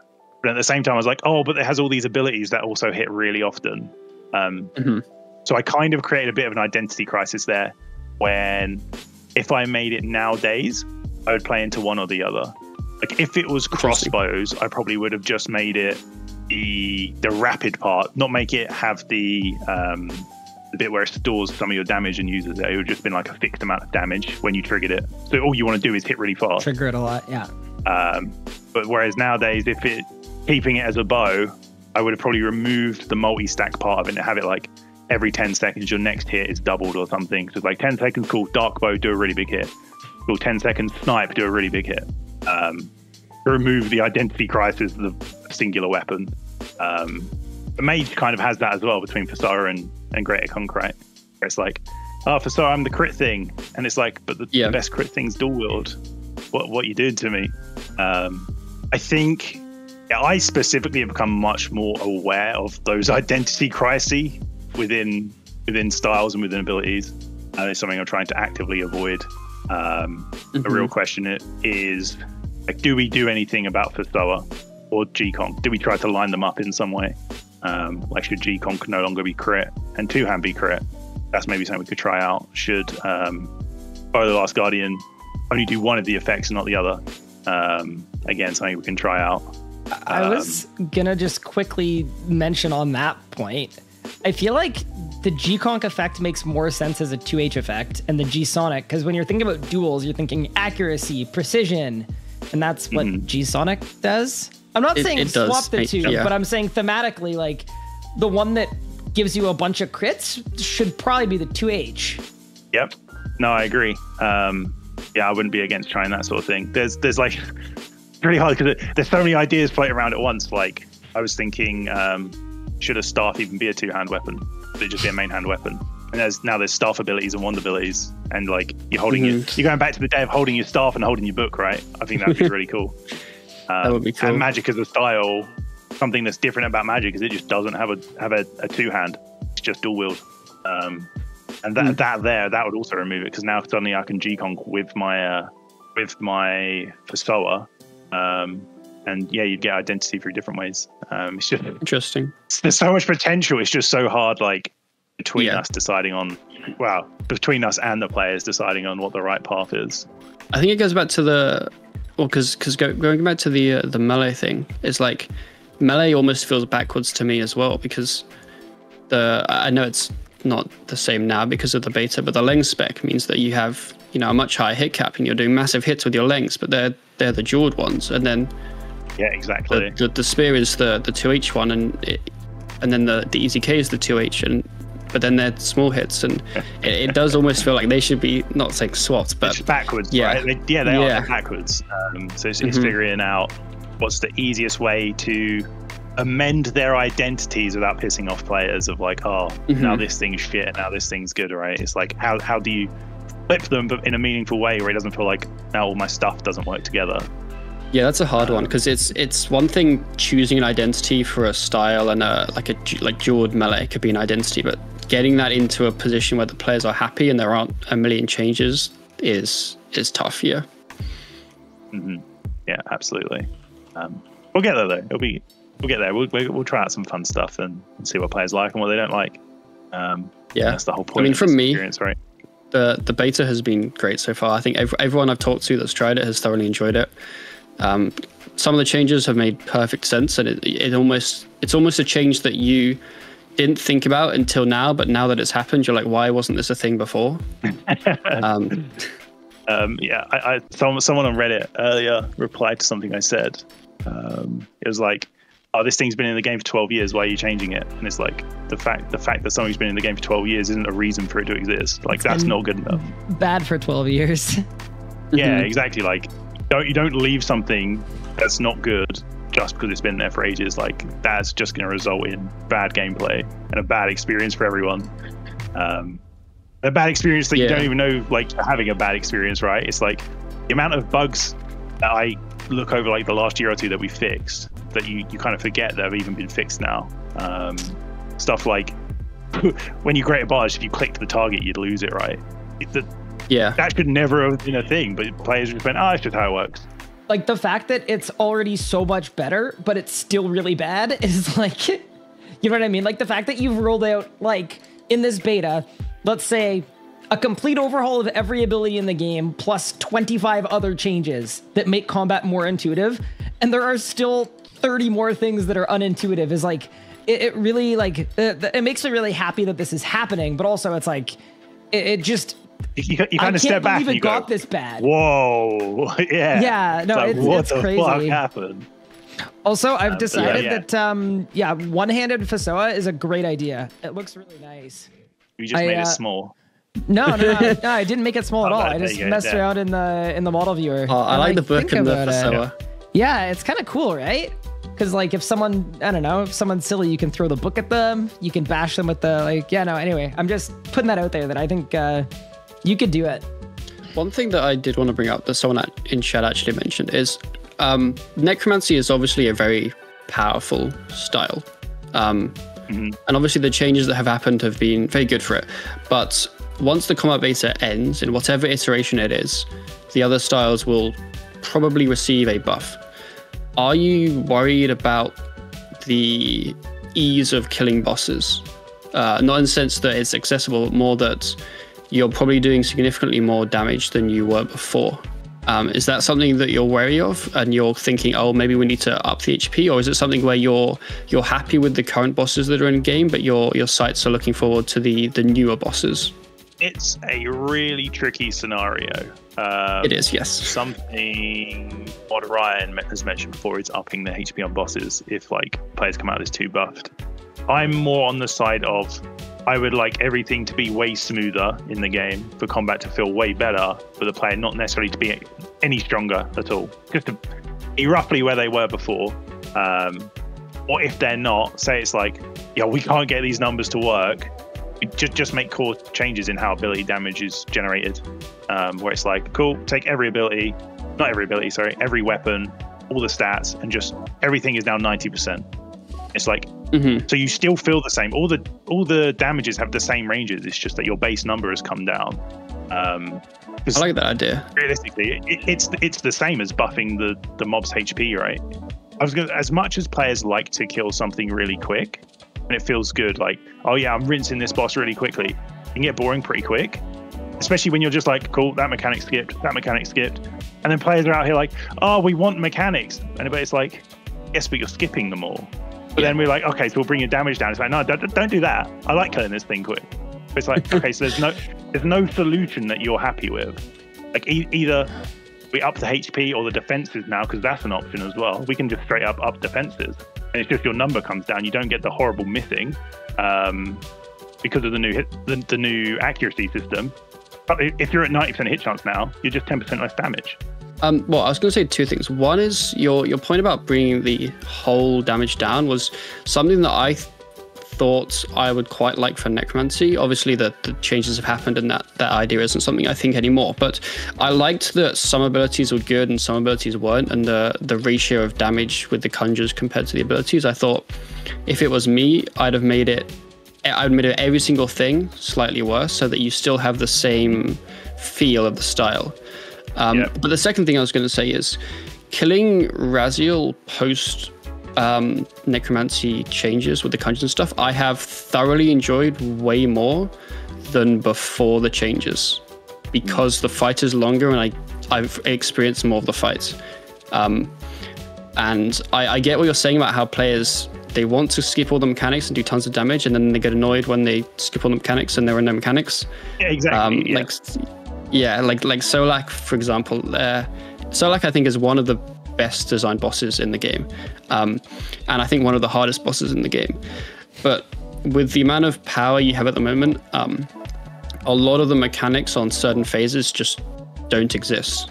Even if you're not trying to skip the mechanic, it's just not there. So yeah, I think players are tricky because we all want to skip the mechanic and then complain there's no mechanic. But yeah, I think turning down the damage across the board is something I'm a fan of, because it doesn't ruin any particular thing. I have an idea. Go for it. So I think one of the fundamental issues with decreasing the player's power, even if it's by a small margin, like Sponge knows this very well, I think Pup understands it as well, is the players will be furious because it's a nerf and nerfs suck and you can't nerf things. That's not allowed. Balancing the game is a terrible thing. But from an optics standpoint, that's really tough. But I actually do think there are some valid reasons why players don't like nerfs. And a big part of that is for a lot of players, bosses aren't hard. They're sustained grinds to get log progression. There's an impact on the nerf that isn't just like, oh, the boss fight's a little harder. It's also like this change is going to add 12 hours of Raziel to my log. So to me, a good silver lining or a good way to do it would be to, like, what if you were to make the player do 20% less damage across the board, completely and utterly, like 20%, whatever number you guys arrive at. But, I mean, Mod Ryan spoke on this too. Mod Ryan has said that he thinks the game demands too much time of the player. Mm-hmm. So why not at the same time also adjust almost every drop rate in the game?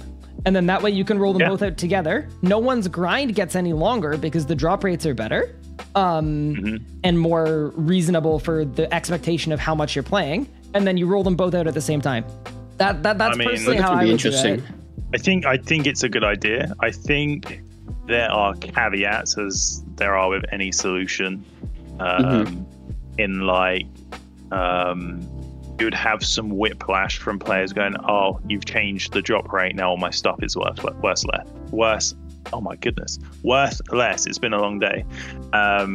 Like you're always going to get that whiplash when you change drop rates. That largely, I guess, is a messaging problem. If you were to state everything in amount of hours, right, where it's like, if you do it linear, there's no impact. It's the same amount of drops per hour coming into the game, so it shouldn't impact prices at all. If you listed it as like, oh, actually, this is X percent of a Eldritch crossbow coming in per 10 minutes or something, you could probably mitigate that. No, I think it's a good idea. There's questions on do you do anything with commons as well? Do you go, let's buff all the commons by 20% because just doing the rares, my GP per hour is still lower. When you look at some boss where, I don't know, the commons make up a sizable portion of the GP. I can't think of any off the top of my head. Maybe Solak with pages or something. Yeah, Solak with the pages is a big one. Like, do you just go, cool, here's 20% more pages? But yeah, I think that can mitigate it as well. Fractional Grim pages. I want 1.2 Grim pages per kill. Yeah, I mean, that didn't sound right. It's an interesting discussion because whenever there's a nerf to a style, it affects so many different people in completely different ways. Because obviously, if you're a speed killer, you don't like it because you're doing less damage. But there's not actually a reason why you don't like it. It's just, it's worse. Like, that's it. It's just worse. And if you're going for a log or something like that, then obviously you're spending more time.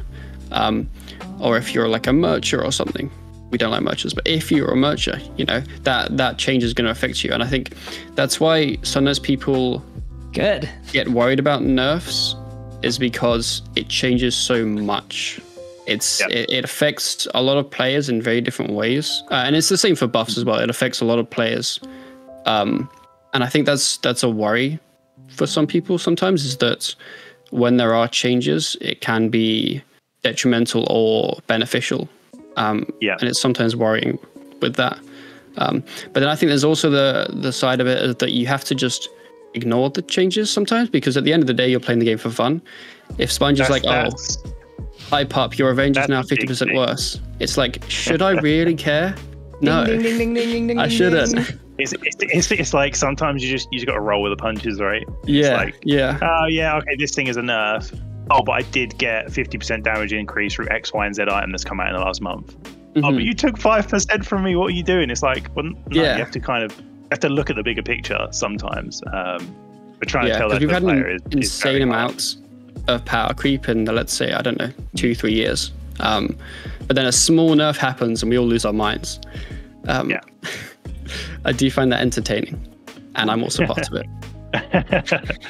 Yeah, that is a good point too, is I think a lot of the time when we're talking about like certain communities in RuneScape, whether it's Reddit or it's the PVME or whatever, I think a lot of the players that the devs hear from are very, very highly opinionated, highly vocal, highly aggressive. And I think a lot of the time in the community, and a lot of people have spoken on this, former Mod Pie spoke on this a lot too, is people are conditioned to yell as loud as they can so they get heard. And I think it's important to remember that like you don't need to yell as loud as you can anymore. There are tons of information channels and passionate developers that want to help make the game better for everyone. So I think a lot of the time people can relax a little bit on their crazy takes and stances, and remember that this is a game. It's supposed to be fun. The objective is to keep it fun, fair, balanced as much as possible. And nerfing a player by 1%, you don't need to scream bloody murder that's ruined the entire game forever and you're canceling your membership. Like you don't need to be that intense about it. And I think that will actually help moving forward as a community in a lot of really big ways, help the community be able to work more closely with the developers and make the developers more open to trying to get out in the community. And especially with things like this beta, doesn't happen all the time, right? This is a pretty rare, unique opportunity, I think, for the community to show that we can do a good job of providing good, honest, genuine, non-hyperbolic feedback in order to hopefully shape the game for the better. Definitely. I agree. Yeah, I think because if there's a small change, like, oh, they're changing FSOA or they're changing Incend, it's a lot of reactionary feedback that is really not thought through. Where something like this beta, like we know it's not necessarily happening. We're able to test a huge amount, and we can look at it more objectively, I think. So it's definitely nicer, I think, for the mods that receive the feedback. I think it's a lot more useful to them.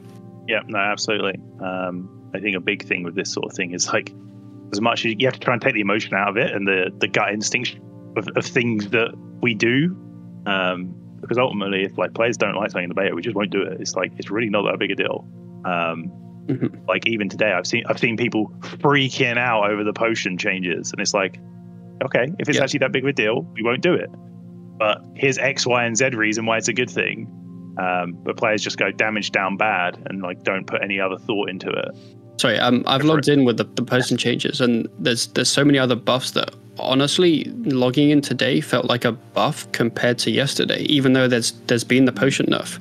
And I think players really do need to try out those things. Like if you want to try out the beta, then definitely give it a go and give feedback. So many comments to Sponge's plate were just, is the potion change a buff or a nerf? And someone in my chat replied to them all and said, it is a buff to logic and a slight nerf to damage. I mean, that's the example though. Players don't care. They just like, hi, is it a buff or nerf? That's all they want, and it's an interesting mindset. If you don't necessarily care about trying out the change, all you want to know is, am I going to do more damage or less damage? You know.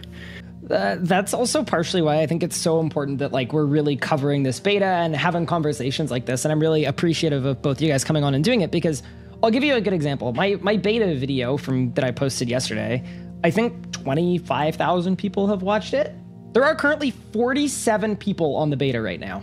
And that's why I think covering it like this is really, really important, because a lot of people don't have the gear to test it out. A lot of people don't have the interest. A lot of people can't get the beta working. And a lot of people just, they want to know the rundown. Is it good or it's bad? They don't want to actually put an effort. And their opinion is valid the same way that anyone else's is. So it's a really good way to, I think, expand the reach of something like this, because I always find it shocking that like these are huge combat changes that are going to impact RuneScape forever.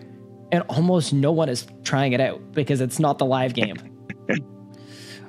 I have a question that's kind of a community one. There was recently in the live game, there was a war event where people just had infinite auras. I don't know if anyone else felt this. You can yell in chat if you did. That was the best PVMing experience I've ever had. And it made me realize and understand how awful and how much I hate the aura system. Like, I don't mind the existence of auras, but the fact that they don't just last infinitely, and it's like this balancing point for how much of the game you can enjoy without having to spend something. Is that on your guys' radar at all? Because like being able to just pop an aura for one kill at a boss because someone wanted to learn a boss and they don't want to do a whole hour. I just want to take them through one ambi run or whatever. Like it was so nice. And yeah, is that on your radar as something you could do to also make combat a little more appealing, easier to get into? It's on the radar, definitely. And I know how annoying it is. I added it to the war event because I was like, this is super annoying to do. You're my hero. It was, yeah. Yes, we want to do something with auras. There's like different levels to it. One with duration, two with source, as in where you get them from. I don't want to speak for everyone, so I don't think how you obtain auras is great. I think it should be an in-game thing. And it doesn't have to be purely hypothetical, but like, oh, you craft them with rune crafting in some way, or oh, you get aura fragments from doing different stuff, and you make the auras, and you get to choose what you're making instead of this. I'd love that. Some are on wars, some are in different places, some are on loyalty store. It's like it's just not nice to deal with. Like if you're a new player start and you're like, yeah, I really want to get up to date. I've seen someone doing combat. I really want to get involved. And it's like, yeah, but you have to be a member for X amount of time to get these auras. Or it's like, oh, that's shit. Like I think they should be grindable in some way. But then the duration thing as well. Yeah. There are caveats. I get phrasing from Mod Ryan because it's his favorite phrase is there's caveats, as there is with anything. It's like, is it all auras that are just have no duration now, or is it just combat? If it's all auras, what does that mean for like the farming aura, but it's all those little things we have to think about. And skilling isn't my strongest suit. I'd be pretty fine with just going, cool, here's all the combat auras. They have no time. Like, I don't really see an issue with that. Players are resetting them anyways. I have a take. Go for it. If the duration of an aura is infinite, what's the point of it existing? Why not just give the buff to the player? Because they're then stacking, right? It's like power on top of power. At least with an aura, you're making a decision. But are you making a conscious decision? Really? My problem with Berserker auras is that it removes the decision, and it's always, you should use a Berserker aura. Yeah. That's why previously on a game jam, I put a tweet out or a picture out of like, yo, Berserker auras no longer boost your accuracy. And everyone was like, what the fuck? You're crazy. Yeah, it's like, yeah, but that should be a thing, because Berserker auras boost all your stats. Why do we have accuracy auras if a Berserker aura boosts it, right? Like, so backwards. Something I might try out in the beta is doing something with Berserker auras specifically. Maybe trial the damage and not the accuracy, and then just go ham on buffing the accuracy auras. So if you want to actually use the accuracy auras now, if you want damage, use damage auras. So there's a little bit of decision making at least.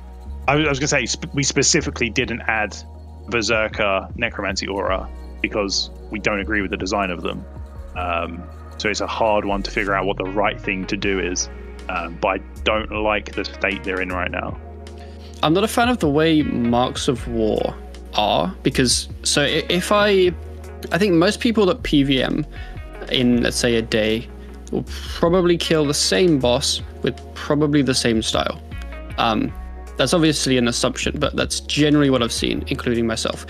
And the more you PVM over a certain amount of hours, the more resets you use, because obviously you're using the same aura. So what happens is, if you do like 1 hour, then you get tons of Marks of War, and then if you do 2, you're getting slightly less. But then if you're doing, like, let's say 5 hours, although you're PVMing more and putting more effort in, you're losing out because you're using more auras and you're not gaining more Marks of War.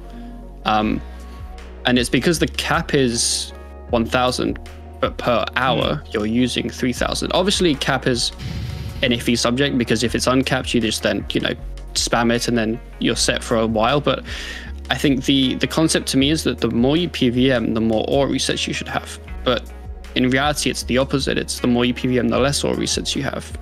Kind of plays into what I was saying, is like, I think auras should come from gameplay and through a skill. I think aura resets should come from skill, and I think life resets should just come from divination, so that you have the PVMers feeding the skillers, and the skillers making stuff the PVMers actually want. As in, like, I'll go on the GM to go buy life reset. Some skiller's gone and made that with X amount of divination energy and some items. We get a good item sync. I'm like, oh, aura reset, I'm gonna go buy one of those. Again, some skillers made that. Not on War's shop. It's weird because the Marks of War as a whole, you kind of need a consumable, otherwise they just serve no purpose once you've unlocked everything. Yeah, I don't know what you'd give players in response. I don't know either. Hot take on War's Retreat anyways, in that I don't like its existence.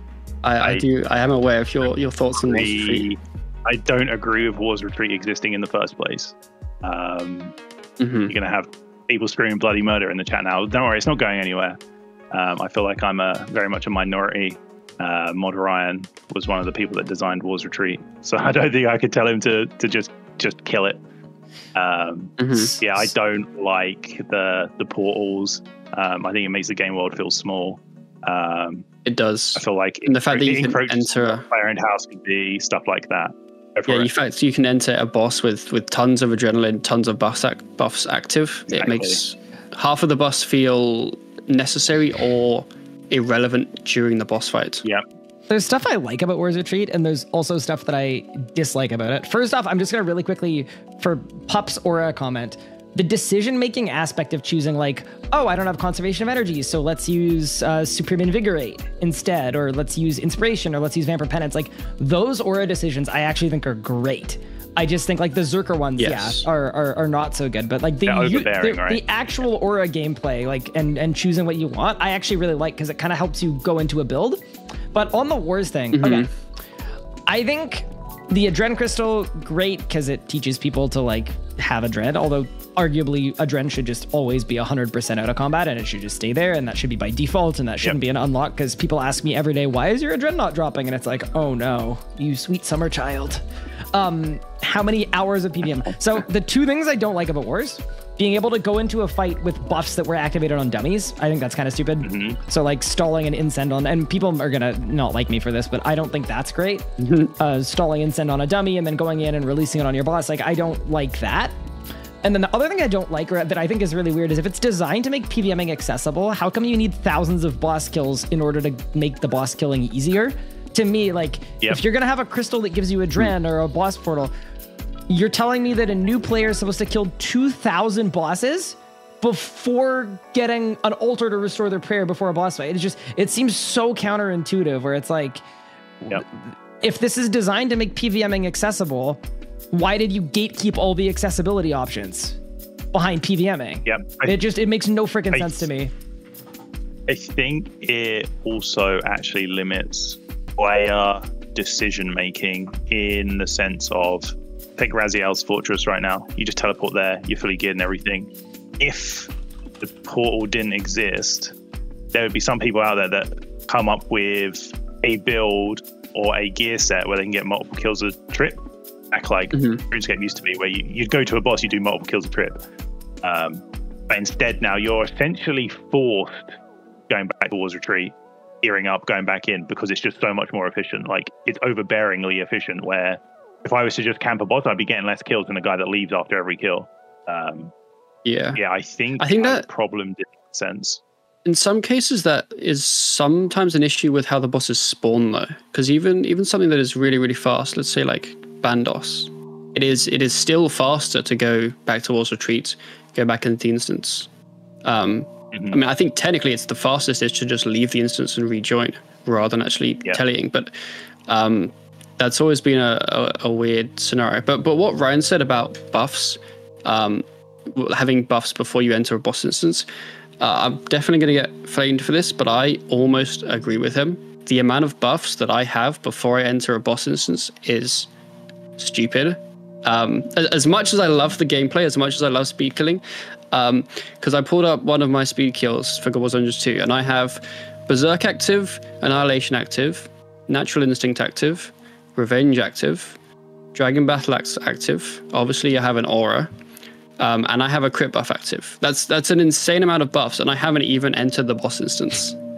And that's not including, tons of other buffs that are, a little bit different. But I kind of agree. It makes boss fight, obviously, depending on the level of PVM you are, it's different, right? But for a lot of high tier PVMers, that including me, they do like it, but it does make these builds feel like half of the boss fight. Like, I have a rotation for whatever I'm doing before Raziel, right? Which maybe shouldn't be the way it is. Yeah, no, I completely agree. And I think as a speed killer yourself, right, changing that to where the speed kill was in the boss fight, I'd argue it's a good thing. Yes, the amount of time it took you to kill the boss is longer, but the amount of time between attempts is shorter. You're killing more bosses, and you're not just doing all of your rotation prior to actually going into the portal, right? Like you said. Yeah. The counter argument would out of the portal than in the portal. Yeah, the counter argument is that you would, let's say you just made a change that all buffs cleared upon War's portal. You would have people getting a setup kill and then setting up for the speed kill for the second kill of the instance, which is how Magister is generally speed killed. Which, it's not ideal how it's designed. It's still weird, right? Yeah, it's still weird. So I think although the War's Retreat isn't ideal, I think its existing is probably the smoothest way of it existing. Because if it didn't, players would find a really awkward workaround and then complain about the awkward workaround. I like the workaround. God Wars 2, bringing a random mob close to the gate so you can prep on that, and then. I don't dislike, like Sponge was saying, he misses people killing a boss multiple kills per trip. And the idea that your fastest kill isn't your first one, because you can end out your first kill setting up for the second kill. Like, I actually don't hate that at all. That's what I meant about, like, I actually don't dislike that. Is like, I think the way Magister's speed killed is actually really cool, because it's one of the few bosses where you don't just do a 20 ability setup at Wars and then chuck through the portal and then yeet the boss in 2 seconds, because you actually have to, like, it actually makes you think and it's actually unique. So yeah, that's sort of, I actually don't hate that idea. Yeah, I kind of see your point, because Magister was actually the first boss I speed killed. So I did a lot of the get the kill and then set up for the next kill, and the second kill is actually your record kill. And I got, because normally when I do speed kills, I get absolutely nothing. I get no XP, no boss kills, no XP or whatever. But I spent a lot of time actually killing Magister in just the setup kills, and it was honestly kind of nice. So I do see your point of view there, definitely. Okay, I think it's time for Mod Sponge to leave us. Before I implode. Yep. Yeah, did you have any parting thoughts? Delete dummies. Not the Wars Retreat ones. Delete dummies. I'd like to have an argument. Nah, puppy. You don't get to make an argument because he has to go. Opinion doesn't matter, mate. I agree. I agree. I'm with Sponge on this. Completely with Sponge on this. And Pup just has to mold because there's no time. But before we wrap up for today, guys, can we get some love hearts in chat for both Pup and Mod Sponge taking time out of their busy schedules to hang out? And both people in the group chat were like, we have nothing going on. But taking the time to actually come here and chat and chop it up about combat and RuneScape. It's so cool that we got to do this. I just wanted to very quickly say, you can check out Sponge on Twitter. You can check out Pup Twitter, YouTube, Twitch, all that good stuff. Yeah, no, I just wanted to quickly say thank you so much for this discussion, because I think a lot of people learned a lot of really, really interesting insights about how combat works. And yeah, I just want to say thanks so much for coming on. I hope you had a good time, and yeah, hopefully we get to do it again soon.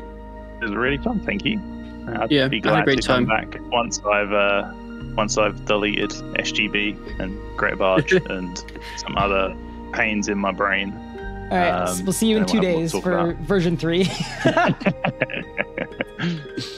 I do have some final words. For those watching this YouTube video, if you have an interest in checking the beta out, please do check the beta out. Sponge and Ryan have spent a ton of time on this, and I think that even whatever level of PVM you are, you will thoroughly enjoy trying out all the changes. So I would definitely give it a go, basically.